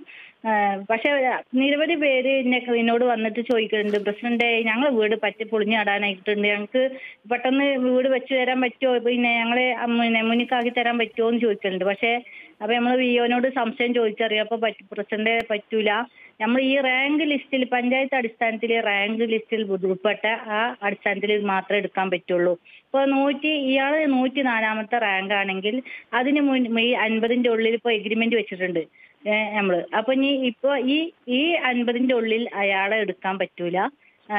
നമുക്ക് ഇത് കഴിഞ്ഞതിന് ശേഷം അടുത്ത തവണ എഗ്രിമെന്റ് വെക്കുമ്പോൾ അപ്പൊ അതിൽ ഇയാൾ ഉൾപ്പെടും. അപ്പൊ നമുക്ക് അടുത്ത പ്രാവശ്യം ഇയാൾക്ക് കൊടുക്കാം. അല്ലാതെ ഒരാളെ നമുക്ക് മുന്നിക്ക് കൊണ്ടുവരാൻ പറ്റൂല എന്നാണ് പറഞ്ഞത്. ഈ റാങ്ക് അടിസ്ഥാനത്തിൽ മാത്രമേ നമുക്ക് കൊണ്ടുപോകാൻ പറ്റുള്ളൂ എന്നാണ് അറിയിച്ചത്. അപ്പോ പക്ഷെ ഇവർക്ക് ഇവര് സെക്രട്ടറിനെ കണ്ട് സംസാരിച്ചിട്ടുണ്ടായിരുന്നു. അപ്പൊ സെക്രട്ടറി തന്നെ ഇയാൾക്ക് കാര്യങ്ങളൊക്കെ പറഞ്ഞ് മനസ്സിലാക്കി കൊടുത്തതാണ് എന്നാണ് പറഞ്ഞത്. പക്ഷെ ഇയാൾക്ക് അതൊന്നും മനസ്സിലായിട്ടില്ല. അയാൾക്ക് ഭയങ്കര പ്രതിഷേധം ഉണ്ട് എന്ന് പറഞ്ഞിട്ടാണ് ഇയാൾ ഇങ്ങനെ ചെയ്തു എന്നാണ് ഇപ്പൊ അറിയിച്ചത്. വസന്തിനും ധന്യക്കും ഈ വിഷയത്തിൽ എന്തോ പ്രതികരിക്കാനുണ്ട്, പറയാം. അനുഭവിക്കുന്നവനോട്, കയറി കിടക്കാൻ ഇടവില്ലാത്തവനോടും ദാരിദ്ര്യം അനുഭവിക്കുന്നവരോട് ഈ ക്രൈറ്റീരിയന്റെ കാര്യമൊന്നും പറഞ്ഞിട്ട് കാര്യമില്ല. കാരണം ആദ്യം വേണ്ടത് മനുഷ്യത്വമാണ്. ഇവിടെ ആദ്യം വേണ്ടത് മനുഷ്യത്വമാണ്. അല്ല, ധന്യ പറയുന്നത് ശരിയാണ്. അതാണ് ഞാൻ പറഞ്ഞത്. താങ്കൾ പറഞ്ഞ് അവസാനിപ്പിക്കൂ, ഞാൻ പറയാം. ഞാനൊന്ന് സംസാരിച്ചോട്ടെ. ഇതിപ്പോ ഇതിനകത്ത് ഉള്ള ആൾക്കാർ ഇപ്പൊ എന്റെ രാഷ്ട്രീയം ചോദിച്ചു, എനിക്ക് എത്ര സ്വത്തുണ്ടെന്ന് ചോദിച്ചു. അതിലൊന്നുമല്ല കാര്യം. ഞാനൊക്കെ വീടില്ലാതെ 1 ലക്ഷം വീട് കോളനിയിലെ 5 വീട്ടിൽ ഞാൻ താമസിച്ചിട്ടുണ്ട്. ഒരു വീട്ടിൽ ഭക്ഷണം കഴിച്ച്, ഒരു വീട്ടില് ഉറങ്ങി, ഒരു വീട്ടിൽ പുസ്തകം വെച്ച് പഠിച്ച്, ഒരു വീട്ടിലെ ബാത്റൂം കുളിക്കാനെടുത്ത്, അങ്ങനെ കുറെ കാലം എനിക്ക് കഴിയേണ്ടി വന്നിട്ടുണ്ട്. അതിനുശേഷമാണ് എനിക്ക് പറയട്ടെ വിജു, അമേരിക്കൻ പ്രസിഡന്റ് എബ്രഹാം ലിങ്കനും ഈ റോഡിന്റെ തെരുവ് വിളക്കിൽ നിന്ന് പഠിച്ചാണ് പ്രസിഡന്റ് ആയത്. അറിയില്ലേ കഥകൾ? അങ്ങനെയാണ് എന്ന് വെച്ചാൽ അതേ ക്രൈറ്റീരിയ തന്നെ ഇപ്പോഴും പാലിക്കണം. നമുക്ക് ഇപ്പൊ നേരത്തെ സർക്കാർ പറഞ്ഞു ഇത്രയും ഞങ്ങളുടെ ലിസ്റ്റ് എടുത്തു, SC STയുടെ ലിസ്റ്റ് എടുത്തു. അപ്പം 3.25 ലക്ഷം പേർക്ക് ഭൂരഹിതരാണ്, വീടില്ലാത്തവരുണ്ടെന്ന് പറഞ്ഞു. സ്റ്റിൽ ഇപ്പോഴും ഈ ലൈഫ് പദ്ധതി വന്നിട്ടും ഞങ്ങളുടെ ഒരു നിമിഷം ഞാൻ നേരത്തെ പറഞ്ഞ വിദ്യയിലേക്കൊന്ന് പോയിക്കോട്ടെ. വിദ്യ ലൈഫ് മിഷൻ പദ്ധതിയിൽ എത്രാമത്തെ ലിസ്റ്റിലായിരുന്നു ഉൾപ്പെട്ടത്? ഹലോ, വിദ്യ കേൾക്കാമോ? കേൾക്കാം. ലൈഫ് മിഷൻ പദ്ധതിയിൽ എത്രാമത്തെ ലിസ്റ്റിലാണ് ഉൾപ്പെട്ടെ? ലിസ്റ്റിൽ നമ്മുടെ പേര് ഇതുവരെ വന്നിട്ടില്ല. വിദ്യക്ക് മന്ത്രി റോഷി അഗസ്റ്റിൻ വിദ്യക്ക് എന്ത് ഉറപ്പാ നൽകിയത്? ഈ ലൈഫ് മിഷൻ പദ്ധതിയിൽ നമ്മുടെ പേര് ഉൾപ്പെടുത്തി വീട് നൽകണം എന്ന രീതിയിലാണ് നമുക്ക് എഴുതി തന്നാക്കുന്നത്. വീട് നൽകണം എന്നാണ് എഴുതി തന്നാക്കുന്നത്. അല്ലാണ്ട് നമുക്ക് ഫ്ലാറ്റിന്റെ ആവശ്യമില്ല. നമുക്ക് സ്ഥലവും വീടില്ലാത്ത ആൾക്കാർക്കല്ലേ ഫ്ലാറ്റ് കൊടുക്കേണ്ട കാര്യമുള്ളൂ. ഓക്കെ, അല്ല എന്ന് മന്ത്രിയുടെ ഒരു ഉറപ്പ് വിദ്യക്ക് കിട്ടിയിരുന്നല്ലോ. മന്ത്രിയുടെ ഉറപ്പ് കിട്ടി. അത് 10 ദിവസത്തിനുള്ളിൽ അതിനൊരു തീരുമാനമാകും എന്നുള്ള രീതിയിലാണ് നമ്മളോട് പറഞ്ഞത്. പക്ഷെ ഒരു നിമിഷം വിദ്യ ഒന്ന് പറഞ്ഞോട്ടെ. വിദ്യ 10 ദിവസം കഴിഞ്ഞിട്ട് ഇപ്പൊ എത്ര ദിവസമായി? 10 ദിവസം കഴിഞ്ഞിട്ട് നമ്മൾ മെയ് 17-ാം തീയതിയാണ് ഇതിന്റെ അപേക്ഷ വെച്ചത്. അത് കഴിഞ്ഞ് 1 മാസം, ഇന്നിപ്പോ 1 മാസം കഴിഞ്ഞില്ലേ, ഇതിനുള്ളിൽ 10 ദിവസത്തിനുള്ള ആളുകൾ അന്വേഷിക്കാനായിട്ട് വരും എന്ന് പറഞ്ഞിട്ട് ഇന്നേ വരെ അതിനൊരു ആൾക്കാരും അന്വേഷിക്കാനൊന്നും വന്നില്ല. ഈ ഒരു അപേക്ഷ സെക്രട്ടറിക്ക് സമർപ്പിച്ചിട്ടും അവർ വന്ന് അന്വേഷിക്കേണ്ടല്ലേ. ഞാൻ പഞ്ചായത്തിൽ പോയി ചോദിച്ചു. അപ്പൊ അന്നേരം പറഞ്ഞു, നിങ്ങൾ ഇതിനകത്ത് വീട്ടുപേര് എഴുതിയിട്ടില്ല, സ്ഥലം എഴുതിയിട്ടില്ല, ഏതാ വാർഡെന്ന് എഴുതിയിട്ടില്ല, ഏത് വില്ലേജിലാണ്, ഏത് താലൂക്കിലാണ് താമസിക്കണമെന്നൊന്നും എഴുതിയിട്ടില്ല. പിന്നെ എങ്ങോട്ടോ പേപ്പറും കാര്യങ്ങളൊക്കെ അയച്ചിട്ട് റിട്ടേൺ തിരിച്ച് വരികയാണ് ചെയ്തത്. അതിന് മറുപടി ഒന്നും വന്നിട്ടില്ല. അപ്പൊ കുറെ ദിവസം കഴിയുമ്പോൾ ഇതിന് നിങ്ങൾക്ക് ഒരു മറുപടി അവര് അയക്കും. ആ ഒരു പേപ്പർ ഉണ്ടോന്ന് വെച്ചു. നമ്മളിപ്പോ കരുതലും കൈത്താങ്ങെന്ന് പറഞ്ഞ പദ്ധതിയിലേക്ക് ലൈഫിന് വേണ്ടിയിട്ട് ആപ്ലിക്കേഷൻ വെച്ചു. മന്ത്രിയുടെ ഇതിലേക്ക് നേരിട്ട് ഈ അപേക്ഷ സമർപ്പിച്ച് ഇങ്ങനെ എഴുതി തന്നു, ലൈഫില് പേര് ഉൾപ്പെടുത്തി വീട് നൽകാമെന്ന് പറഞ്ഞു. ഒരു വട്ടം കൂടെ മന്ത്രി എന്തെഴുതി തന്നു എന്ന് അവരൊന്ന് വായിക്കട്ടെ. മന്ത്രി എന്താ എഴുതി തന്നേ? മന്ത്രി എഴുതി തന്നതാണ് ഈ പദ്ധതി പ്രകാരം ലൈഫിന് അർഹതയുള്ള അപേക്ഷയാണെന്ന് കാണുന്നു. അതുകൊണ്ട് ലൈഫില് വീട് നൽകണമെന്ന്. അതെ, 10 ദിവസത്തിനകം നിങ്ങളെ ഉൾപ്പെടുത്തണമെന്ന് മന്ത്രി എഴുതത്തില്ല. അത്രയ്ക്ക് മോശക്കാരനല്ല റോഷി അഗസ്റ്റിൻ. നിങ്ങൾ മന്ത്രിക്ക് ഒരു പരാതി കൊടുത്തപ്പോൾ അർഹയാണെങ്കിൽ ഇവർക്ക് വീട് കൊടുക്കണം മന്ത്രി എഴുതിയിട്ടുണ്ട്. ശരി, സമ്മതിച്ചു. ഞാൻ റോഷി അഗസ്റ്റിൻ വളരെ നല്ല മനുഷ്യനാണ്, എനിക്ക് അറിയുകയും ചെയ്യാം അദ്ദേഹത്തെ. പക്ഷെ അദ്ദേഹത്തെ മോശക്കാരനായിട്ടൊന്നും അല്ല ഞാൻ പറയുന്നത്. പക്ഷേ മെയ് 17-ന് ഈ വിദ്യ പരാതി കൊടുക്കുന്നു. വിദ്യ മെയ് 17-ന് നിവേദനം കൊടുക്കുന്നു. അതിന്റെ അടിസ്ഥാനത്തിൽ മന്ത്രി ഈ വിദ്യക്ക് ഒരു കത്ത് കൊടുക്കുന്നു. ഈ കത്ത് കൊണ്ട് പഞ്ചായത്തിൽ കൊണ്ട് കൊടുക്കുമ്പോൾ, വിദ്യ നിങ്ങളുടെ പഞ്ചായത്ത് ഏതാണ്? നമ്മുടെ അടിമാലി ഗ്രാമപഞ്ചായത്താണ്. അടിമാലി ഗ്രാമപഞ്ചായത്തിൽ എന്ന് പറയാണ് വീട്ടു നമ്പർ ഇട്ടുകൊണ്ട് വാ. വീടില്ലാത്തവരത്തിന് എങ്ങനെയാ വീട്ടു നമ്പർ ഇട്ടുകൊണ്ട് വരുന്നത്?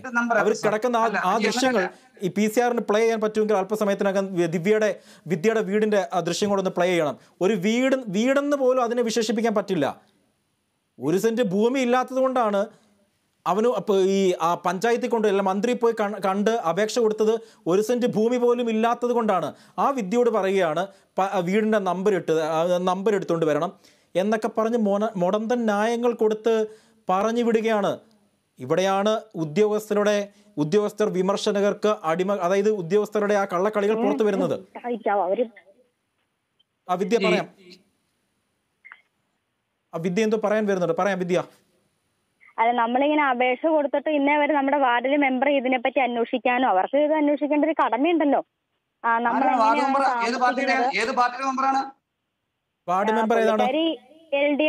LDF മെമ്പറാണ്. നമ്മുടെ ഇവിടുന്ന് ജയിച്ചു പോയതാണ്. നമ്മളിങ്ങനെ ഷെഡ് വെച്ച് താമസിക്കുന്ന കാര്യം പുള്ളിക്കാരിക്ക് അറിയാവുന്നതാണ്. ഇങ്ങനെ ഒരു ഷെഡ് വെച്ച് താമസിക്കുമ്പോഴാണ് ഇലക്ഷൻ. കോൺഗ്രസ് ആണെങ്കിൽ പോലും അടുത്ത പ്രാവശ്യം അവർക്ക് വോട്ട് ചെയ്തത് നിങ്ങളുടെ പ്രശ്നത്തിൽ വന്ന് ഇടപെട്ടിട്ടില്ലെങ്കിൽ അഥവാ ഇനി അവർ കോൺഗ്രസ്, നിങ്ങൾ ഉറപ്പിച്ചോളൂ, കോൺഗ്രസ് ആണെങ്കിൽ പോലും ഞാൻ പറയുന്നു അവർക്ക് അടുത്ത തവണ വോട്ട് ചെയ്യരുത്. വോട്ടും ചോദിച്ചു വന്നാൽ നിങ്ങളുടെ മുറ്റത്ത് സ്ഥലമില്ലെങ്കിലും മുറ്റത്ത് ഈ അടുത്ത വീട്ടിൽ നിന്ന് മടലി കിട്ടുമെങ്കിൽ അത് വെച്ച് അടിച്ചു ഓടിച്ചേക്കണം. നമുക്ക് ആ വിഷയത്തിലേക്ക് വരാം. ശ്രീ ആയുർ ബിജു, ഈ അടിമാലി ഗ്രാമപഞ്ചായത്ത് 8ാം വാർഡിലാണ് ഈ വിദ്യയുടെ 17ാം വാർഡ്. ഞാൻ തരാം. അല്ല, ആയുർ ബിജു ഈ വിഷയത്തിൽ ഇടപെടാൻ കഴിയുന്ന ആയുർ ബിജു ഒറ്റ നിമിഷം ഞാൻ എൻ്റെ ഒരു റിക്വസ്റ്റ് പറയാം.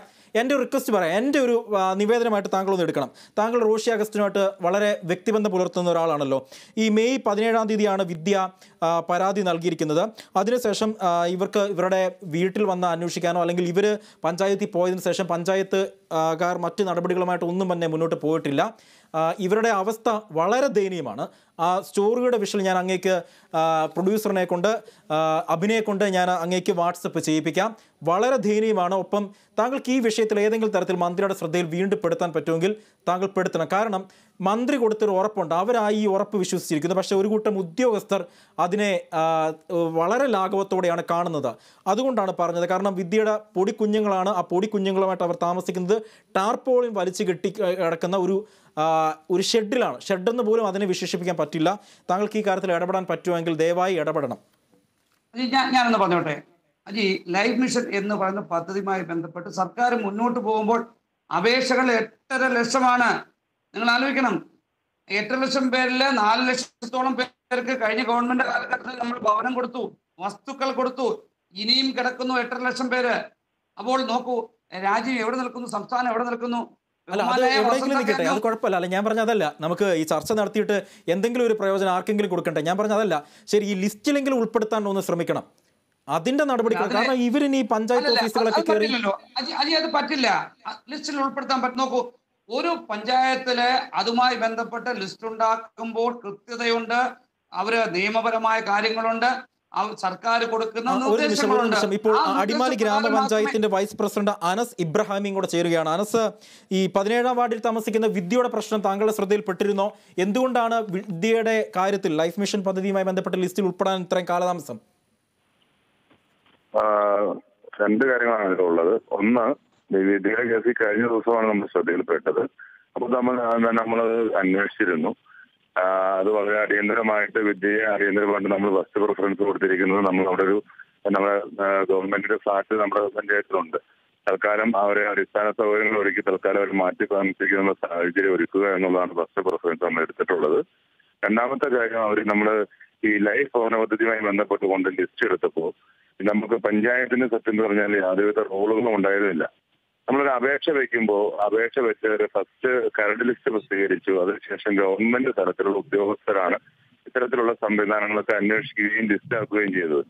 നമുക്ക് അത് അന്ന് തന്നെ ആക്ഷേപം വിവിധ പഞ്ചായത്തുകളിലൊക്കെ ഉണ്ടായിരുന്നതാണ്. അപ്പൊ നമ്മൾ ഉദ്ദേശിക്കുന്ന സാധാരണക്കാരനായ ആളുകളൊക്കെ ചിലപ്പോൾ താഴെത്തട്ടിലേക്ക് മാറ്റപ്പെടുന്നു എന്നുള്ളത് അത് അന്ന് ചർച്ച ചെയ്യപ്പെട്ടൊരു കാര്യമാണ്. പക്ഷെ ഇത് വിദ്യയുടെ കാര്യത്തിൽ അപേക്ഷ വെച്ചിട്ടില്ല എന്നാണ് മനസ്സിലാക്കാൻ സാധിച്ചത്. അങ്ങനെയാണ് അറിയാൻ കഴിഞ്ഞത്. അപേക്ഷ വെക്കണമെന്ന് ആവശ്യപ്പെട്ട, അതായത് മന്ത്രിയെ കണ്ട വിദ്യ മെയ് മാസം 17ാം തീയതി അല്ല എന്നാണ് വിദ്യ കൊടുത്തത്? മെയ് മാസം 17 അല്ലേ?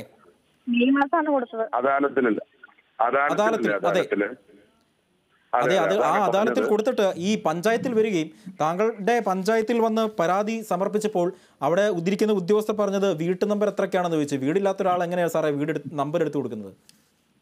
അല്ല, അതാണ് ഞാൻ ഒന്ന് പറയുന്നത്, ക്ലിയറിറ്റി പറയാൻ വേണ്ടിയാണ്. നമ്മൾ വിദ്യാഭ്യാസ ലൈനിലുണ്ടല്ലേ, എനിക്ക് ഞാൻ നേരിട്ട് പരിചയപ്പെട്ടില്ല. നമ്മൾ ഉദ്ദേശിച്ചത് ഇപ്പൊ തൽക്കാലം വിദ്യ അന്ന് അപേക്ഷ വെച്ച് പണ്ട് ഹോസ്പിറ്റലൈസ്ഡാണ്, ഹസ്ബൻഡ് ഹോസ്പിറ്റലൈസ്ഡാണ്, അന്വേഷണ സഹായം വന്നില്ല, അപേക്ഷ വെച്ചിട്ടില്ല എന്നാണ് ഞങ്ങൾക്ക് മനസ്സിലാകുന്നത്. യാഥാർത്ഥ്യത്തിൽ ഇത് അപേക്ഷ വെച്ച് ഫസ്റ്റ് കരട് ലിസ്റ്റ് പ്രസിദ്ധീകരിച്ചു. അതിന്റെ ഗവൺമെന്റ് ഇത്ര ദിവസം നോട്ടിഫിക്കേഷൻ തന്നു. പരാതികളും ഉള്ളവർ അറിയിക്കണമെന്ന് അറിയിച്ചു. പക്ഷെ അന്നത്തെ പോലും വിദ്യ എന്താണോ വന്നില്ല, ലിസ്റ്റിൽ വന്നില്ല. അപേക്ഷ വെക്കാത്തതുകൊണ്ടാകാനാണ് സാധ്യത. ഹോസ്പിറ്റലായിരുന്നു ഹസ്ബൻഡ് എന്നൊക്കെയാണെന്ന് അറിയാൻ കഴിഞ്ഞത്. ഇനി അദാലത്തുമായി ബന്ധപ്പെട്ടുകൊണ്ട് പറയാനുള്ളത്, അദാലത്തുമായി ബന്ധപ്പെട്ട കാര്യങ്ങളിൽ നിരവധി കാര്യങ്ങളിൽ ഗവൺമെന്റ് പഞ്ചായത്ത് മന്ത്രി ഉൾപ്പെടുന്ന മന്ത്രി ലിസ്റ്റ് പരിശോധിക്കണമെന്നും അടിയന്തരമായിട്ട് സാഹചര്യം ഒരുക്കണമെന്നും പഞ്ചായത്തിലേക്ക് തന്നു. പക്ഷെ ഇത് നമുക്ക് പഞ്ചായത്തിന് ചെയ്യാൻ കഴിയുന്ന ഓപ്ഷൻ അല്ല. ലൈഫ് മിഷൻ സംവിധാനത്തിൽ, ലൈഫ് മിഷനിൽ ഗവൺമെന്റ് ഇടപെട്ട്, മന്ത്രിതല ഇടപെട്ട് ഇവരാദ്യം തന്നെ ഉൾപ്പെടുത്തിയത് നമുക്ക് ചെയ്യുന്നതിന് യാതൊരു തടസ്സവുമില്ല.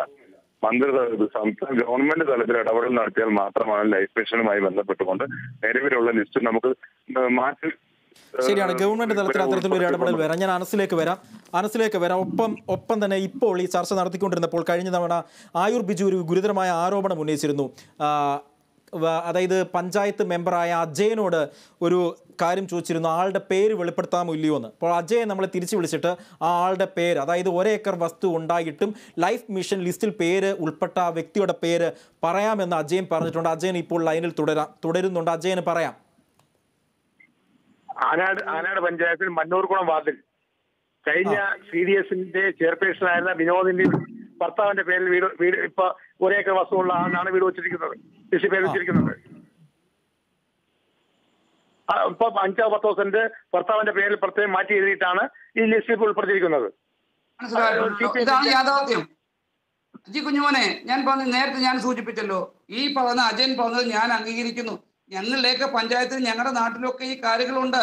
അത് ഇടതുപക്ഷമായാലും വലതുപക്ഷമായാലും ഒരു കുടുംബത്തിന് 1 ഏക്കർ വസ്തു ഉണ്ടെങ്കിൽ അതിൽ 5 സെന്റോ 3 സെന്റോ മറ്റൊരാളുടെ പേരിലേക്ക് മാറ്റി എഴുതി അവർ സ്വന്തമായി ഒരു റേഷൻ കാർഡ് ഉണ്ടാക്കുമ്പോൾ അവർ ഒരു കുടുംബമായി പരിഗണിക്കപ്പെടും. ഒരു കുടുംബത്തിലുള്ള മക്കളെ പേരിലല്ല, ഭർത്താവിന്റെ പേരിൽ 5 സെന്റ് പ്രത്യേകം എഴുതിയിട്ടാണ് വീടിന്റെ ലിസ്റ്റ് ഉൾപ്പെടുത്തിയിരിക്കുന്നത്. അല്ല, ഭർത്താവിന്റെ പേരിൽ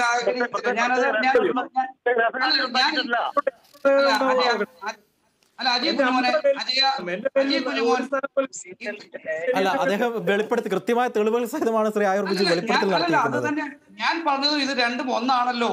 അതായത് ഒരു കുടുംബത്തിന് 1 ഏക്കർ വസ്തു ഉണ്ടെങ്കിൽ അവര് മറ്റൊരാളുടെ പേരിലേക്ക് 5 സെന്റോ 10 സെന്റോ എഴുതി മാറ്റി.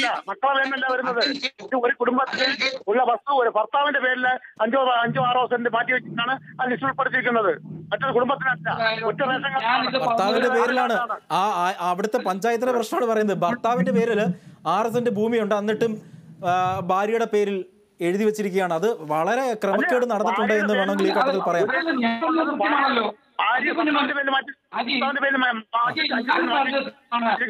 ഇങ്ങനെ ഒരു രീതിയിൽ ഈ സംസ്ഥാനത്ത് കാര്യങ്ങൾ നടക്കുന്നു. തെറ്റായി ആരെങ്കിലും, അനർഹമായി ആരെങ്കിലും അങ്ങനെ വീട് സമ്പാദിച്ചിട്ടുണ്ടെങ്കിൽ നടപടി എടുക്കണം. തീർച്ചയായിട്ടും നടപടിയെടുക്കണം. വസന്ത്, സമയം തീരാറായി. അതുകൊണ്ട് തന്നെ ഒരു 10 സെക്കൻഡ് വസന്തിനും കൂടെ തരികയാണ്. ധന്യരാമന് ഒരു 10 സെന്റ് തരികയാണ്. ആദ്യം 10 സെക്കൻഡ് വസന്തിന്. അജി, എനിക്ക് സമയം കിട്ടില്ല, പക്ഷെ കുഴപ്പമില്ല. ഇത്രയും പ്രൊഡക്റ്റീവായി ചർച്ചയെ കൊണ്ടുപോയിട്ട് എനിക്കതിൽ പരാതിയില്ല. ഒന്ന്, ഈ അദ്ദേഹം പറഞ്ഞ പോലെ ഈ ഭൂസമരങ്ങളൊക്കെ അപമാനിക്കാൻ പോയാൽ മുത്തങ്ങ, അരിപ്പ, ചെങ്ങ അടക്കമുള്ള എത്രയോ സമരങ്ങൾ ഈ കേരളം കണ്ടാണ്. ആ സമരങ്ങളെ മുഴുവൻ തീവ്രവാദി ആക്രമണമായി നിങ്ങൾ കാണാൻ പോകരുത്. ഇത് സർക്കാരിനോടുള്ള വെല്ലുവിളിയല്ല. അടച്ചുറപ്പില്ലാത്ത വീട്ടിൽ സ്വന്തം മകളെ, പ്രായപൂർത്തിയായ മകളെയും കെട്ടിപ്പിടിച്ച് കിടക്കേണ്ടി വരുന്ന പാവപ്പെട്ട അച്ഛന്മാരുടെയും അമ്മമാരുടെയും രോദനമാണ്. അത് നിങ്ങൾ മനസ്സിലാക്കണം. പണ്ട് പഞ്ചായത്ത് മെമ്പർമാർ ഇടപെട്ടാൽ അവർക്ക് അവിടുത്തെ നാട്ടിലെ വിഷയം മനസ്സിലാക്കി സാധാരണക്കാരെ സഹായിക്കാൻ സാധിക്കുമായിരുന്നു. ഇന്ന് ബ്യൂറോക്രാറ്റിക് സ്നോബുകൾ ഏതെങ്കിലും പഞ്ചായത്തിൽ, ആ പഞ്ചായത്തിൽ താമസിക്കുന്ന ഉദ്യോഗസ്ഥരുണ്ടോ? ഇല്ല, അവർ വേറെ പഞ്ചായത്തിലുള്ളവരാണ്. ഈ സിസ്റ്റം തന്നെ കംപ്ലീറ്റ്ലി ഫ്ലോപ്പാണ്. ഇത് മാറ്റണം, പഴയ സിസ്റ്റത്തിലേക്ക് പോകണം. സാധാരണക്കാരായിട്ടുള്ളവർക്ക് പഞ്ചായത്ത് മെമ്പർമാർ ഇടപെട്ടാൽ വീട് ലഭ്യമാകുന്ന സമയപരിമിതി ഉണ്ടായതുകൊണ്ട് വസന്തിലേക്ക് ഇടപെടുകയാണ്, ആയൂർ ബിജു ഇടപെടുകയാണ്. അതായത് ഈ ചർച്ചയിൽ പങ്കെടുത്ത ആയൂർ ബിജു, വസന്ത് അങ്കമ്പള്ളിയിൽ ധന്യരാമൻ, ഒപ്പം രഞ്ജിത് കുമാർ, സുരേഷ് ആനാട്, അജയൻ ആനാട്, വിദ്യ പരാതിക്കാരി, ജമീല കീഴാറ്റൂർ, എല്ലാവർക്കും നന്ദി രേഖപ്പെടുത്തുകയാണ്. KV ഡിബേറ്റ് ഇവിടെ പൂർണ്ണമാകുന്നു. നമസ്കാരം.